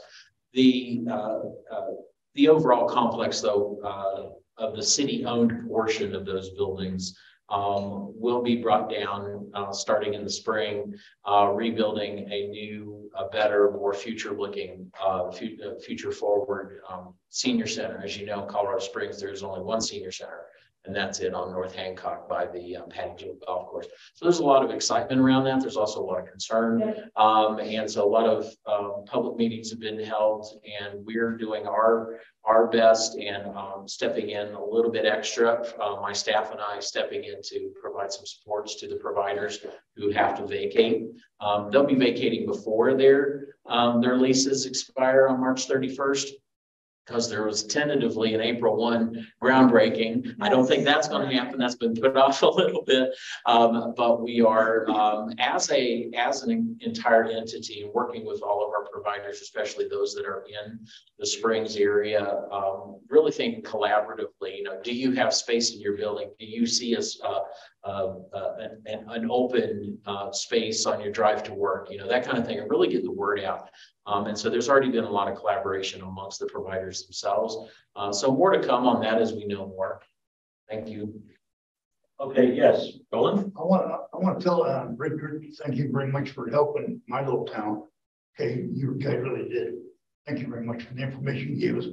I appreciate that. With our little town right now, the people, our board, Jody's help, and El Paso County's program called JAWS, we're actually impacted and gathering information to how service the elderly and the in-home care people in my area. Calen's not the only. We have Remo, we have Semla, we have a whole bunch of little bitty communities come to Callahan as a focal point. And it really helped a lot in it. And you guys have actually been helped that got El Paso County involved real strongly in it too. And we're going to have a meeting coming up here next Wednesday for communication. We get everybody together. And it's really a phenomenal thing to try to get everybody together at one time. It's working. So great. Thank you for those. Those are great words. Yes. Anything else from any members? Yeah, yes, Green Mountain Falls STR stuff here in hard copy if you'd like to take a look before the electronic one comes out. Outstanding. Thank you very much. And I am interested. I can tell you that I'm interested in getting a copy of all that stuff over to El Paso County because we're starting a conversation about it. All right, Councilmember Evelyn. Thank you. I just wanted to thank Park County for having us here and hosting us. I like coming out and seeing what's going on here and hearing the different viewpoints. But I wanted to also not so much talk about SDRs, but when we did our ordinance in 2019, my inbox was filled, all 9 of us, there's 9 city council members, was filled with SDR and questions from both sides, mostly from neighbors. And I know that's kind of a little different because it's so urban in Colorado Springs as opposed to out here, but I'm going to caution that you not get in a ideological hamster wheel, because on our city council at that time, I think I'm the only one here that was there that worked on the STR ordinance. The most 2 conservative city council members were Don Knight and Andy Pikes, and they were separate on how to make this ordinance either more restricted. We ended up looking at home owner occupied SDRs and non-owner occupied SDRs. And we had a lot of restrictions with the non-owner SDRs, but it was really interesting because I was with Don Knight, who very ultra conservative, and Andy was with like Richard Scorman and others who, And I feel like because there was a broad, we had hundreds of people show up to our regional business administration. We had hundreds of people come to City Hall. I mean, it was all consuming. But I think because we really worked it out, we were able to pass it. And since then, I think maybe we've had 2 come all the way to council. Is that true? Two, and really it was resolved. So I think the ordinance that we came up with has been beneficial. We don't get those in our inbox. And I would encourage you to look at the Springs ordinance that we did in 2019. I spent a lot of work on it. And I also acknowledge that it might be a little bit of a different animal. And we did look at the balance, right? Private property ownership and commercial and all that. So. Thank you. Appreciate that, those comments. All right. Anything else from anybody? I have a few myself. I'll be very brief with them. First one, back to the CCI. That Wednesday, our meeting is actually the 3rd day. So it actually does have several meetings, including a general session that morning, which most of the commissioners are going to be very interested in participating in. So I think I just need to be correct myself. That really is going to be an issue for the county commissioners that are members of our board. The entire meeting finishes by 11:30, but then you get into the PPRTA meeting time frame. So I don't know, this might be one of those cases where maybe we consider a different day. And I know that's unusual for us, and it'll be difficult for us to find a good day that everybody can get to. But I'd say most of the county commissioners probably are not going to be at that PPRTA, the PPACG meeting because of the general session is at CCI. Sure. One thing I'll mention real quick is the Friday before is our workshop date. So that might be an option. We'll explore that a little bit and see if we can advance on that, because we usually get pretty good participation with that. That might be a good alternative, because you're right, we do get pretty good participation in that. So let's consider that idea. Maybe poll around to the board members and see if that is CML. CML has a legislative policy committee that day from 10 to 2. Well, it'll never work. It'll never work. Yeah. All right, we'll just have to work at it and try to figure something out. Too easy. Yeah, and then the one last comment I'd like to make is tomorrow will be El Paso County's State of the Region at the DoubleTree. It is sold out, over 500 participants, so it's going to be a big event tomorrow over lunch. So for those of you that are signed up and going, thank you for being there. Just a quick announcement so you know that it's ongoing. If you want to attend, we're actually have taken a few people to sit in a chair in the back. They just can't have lunch. So because there's no more seats for lunch. All right. Thank you very much. I have nothing else. Seeing no further business on the agenda, this meeting is adjourned.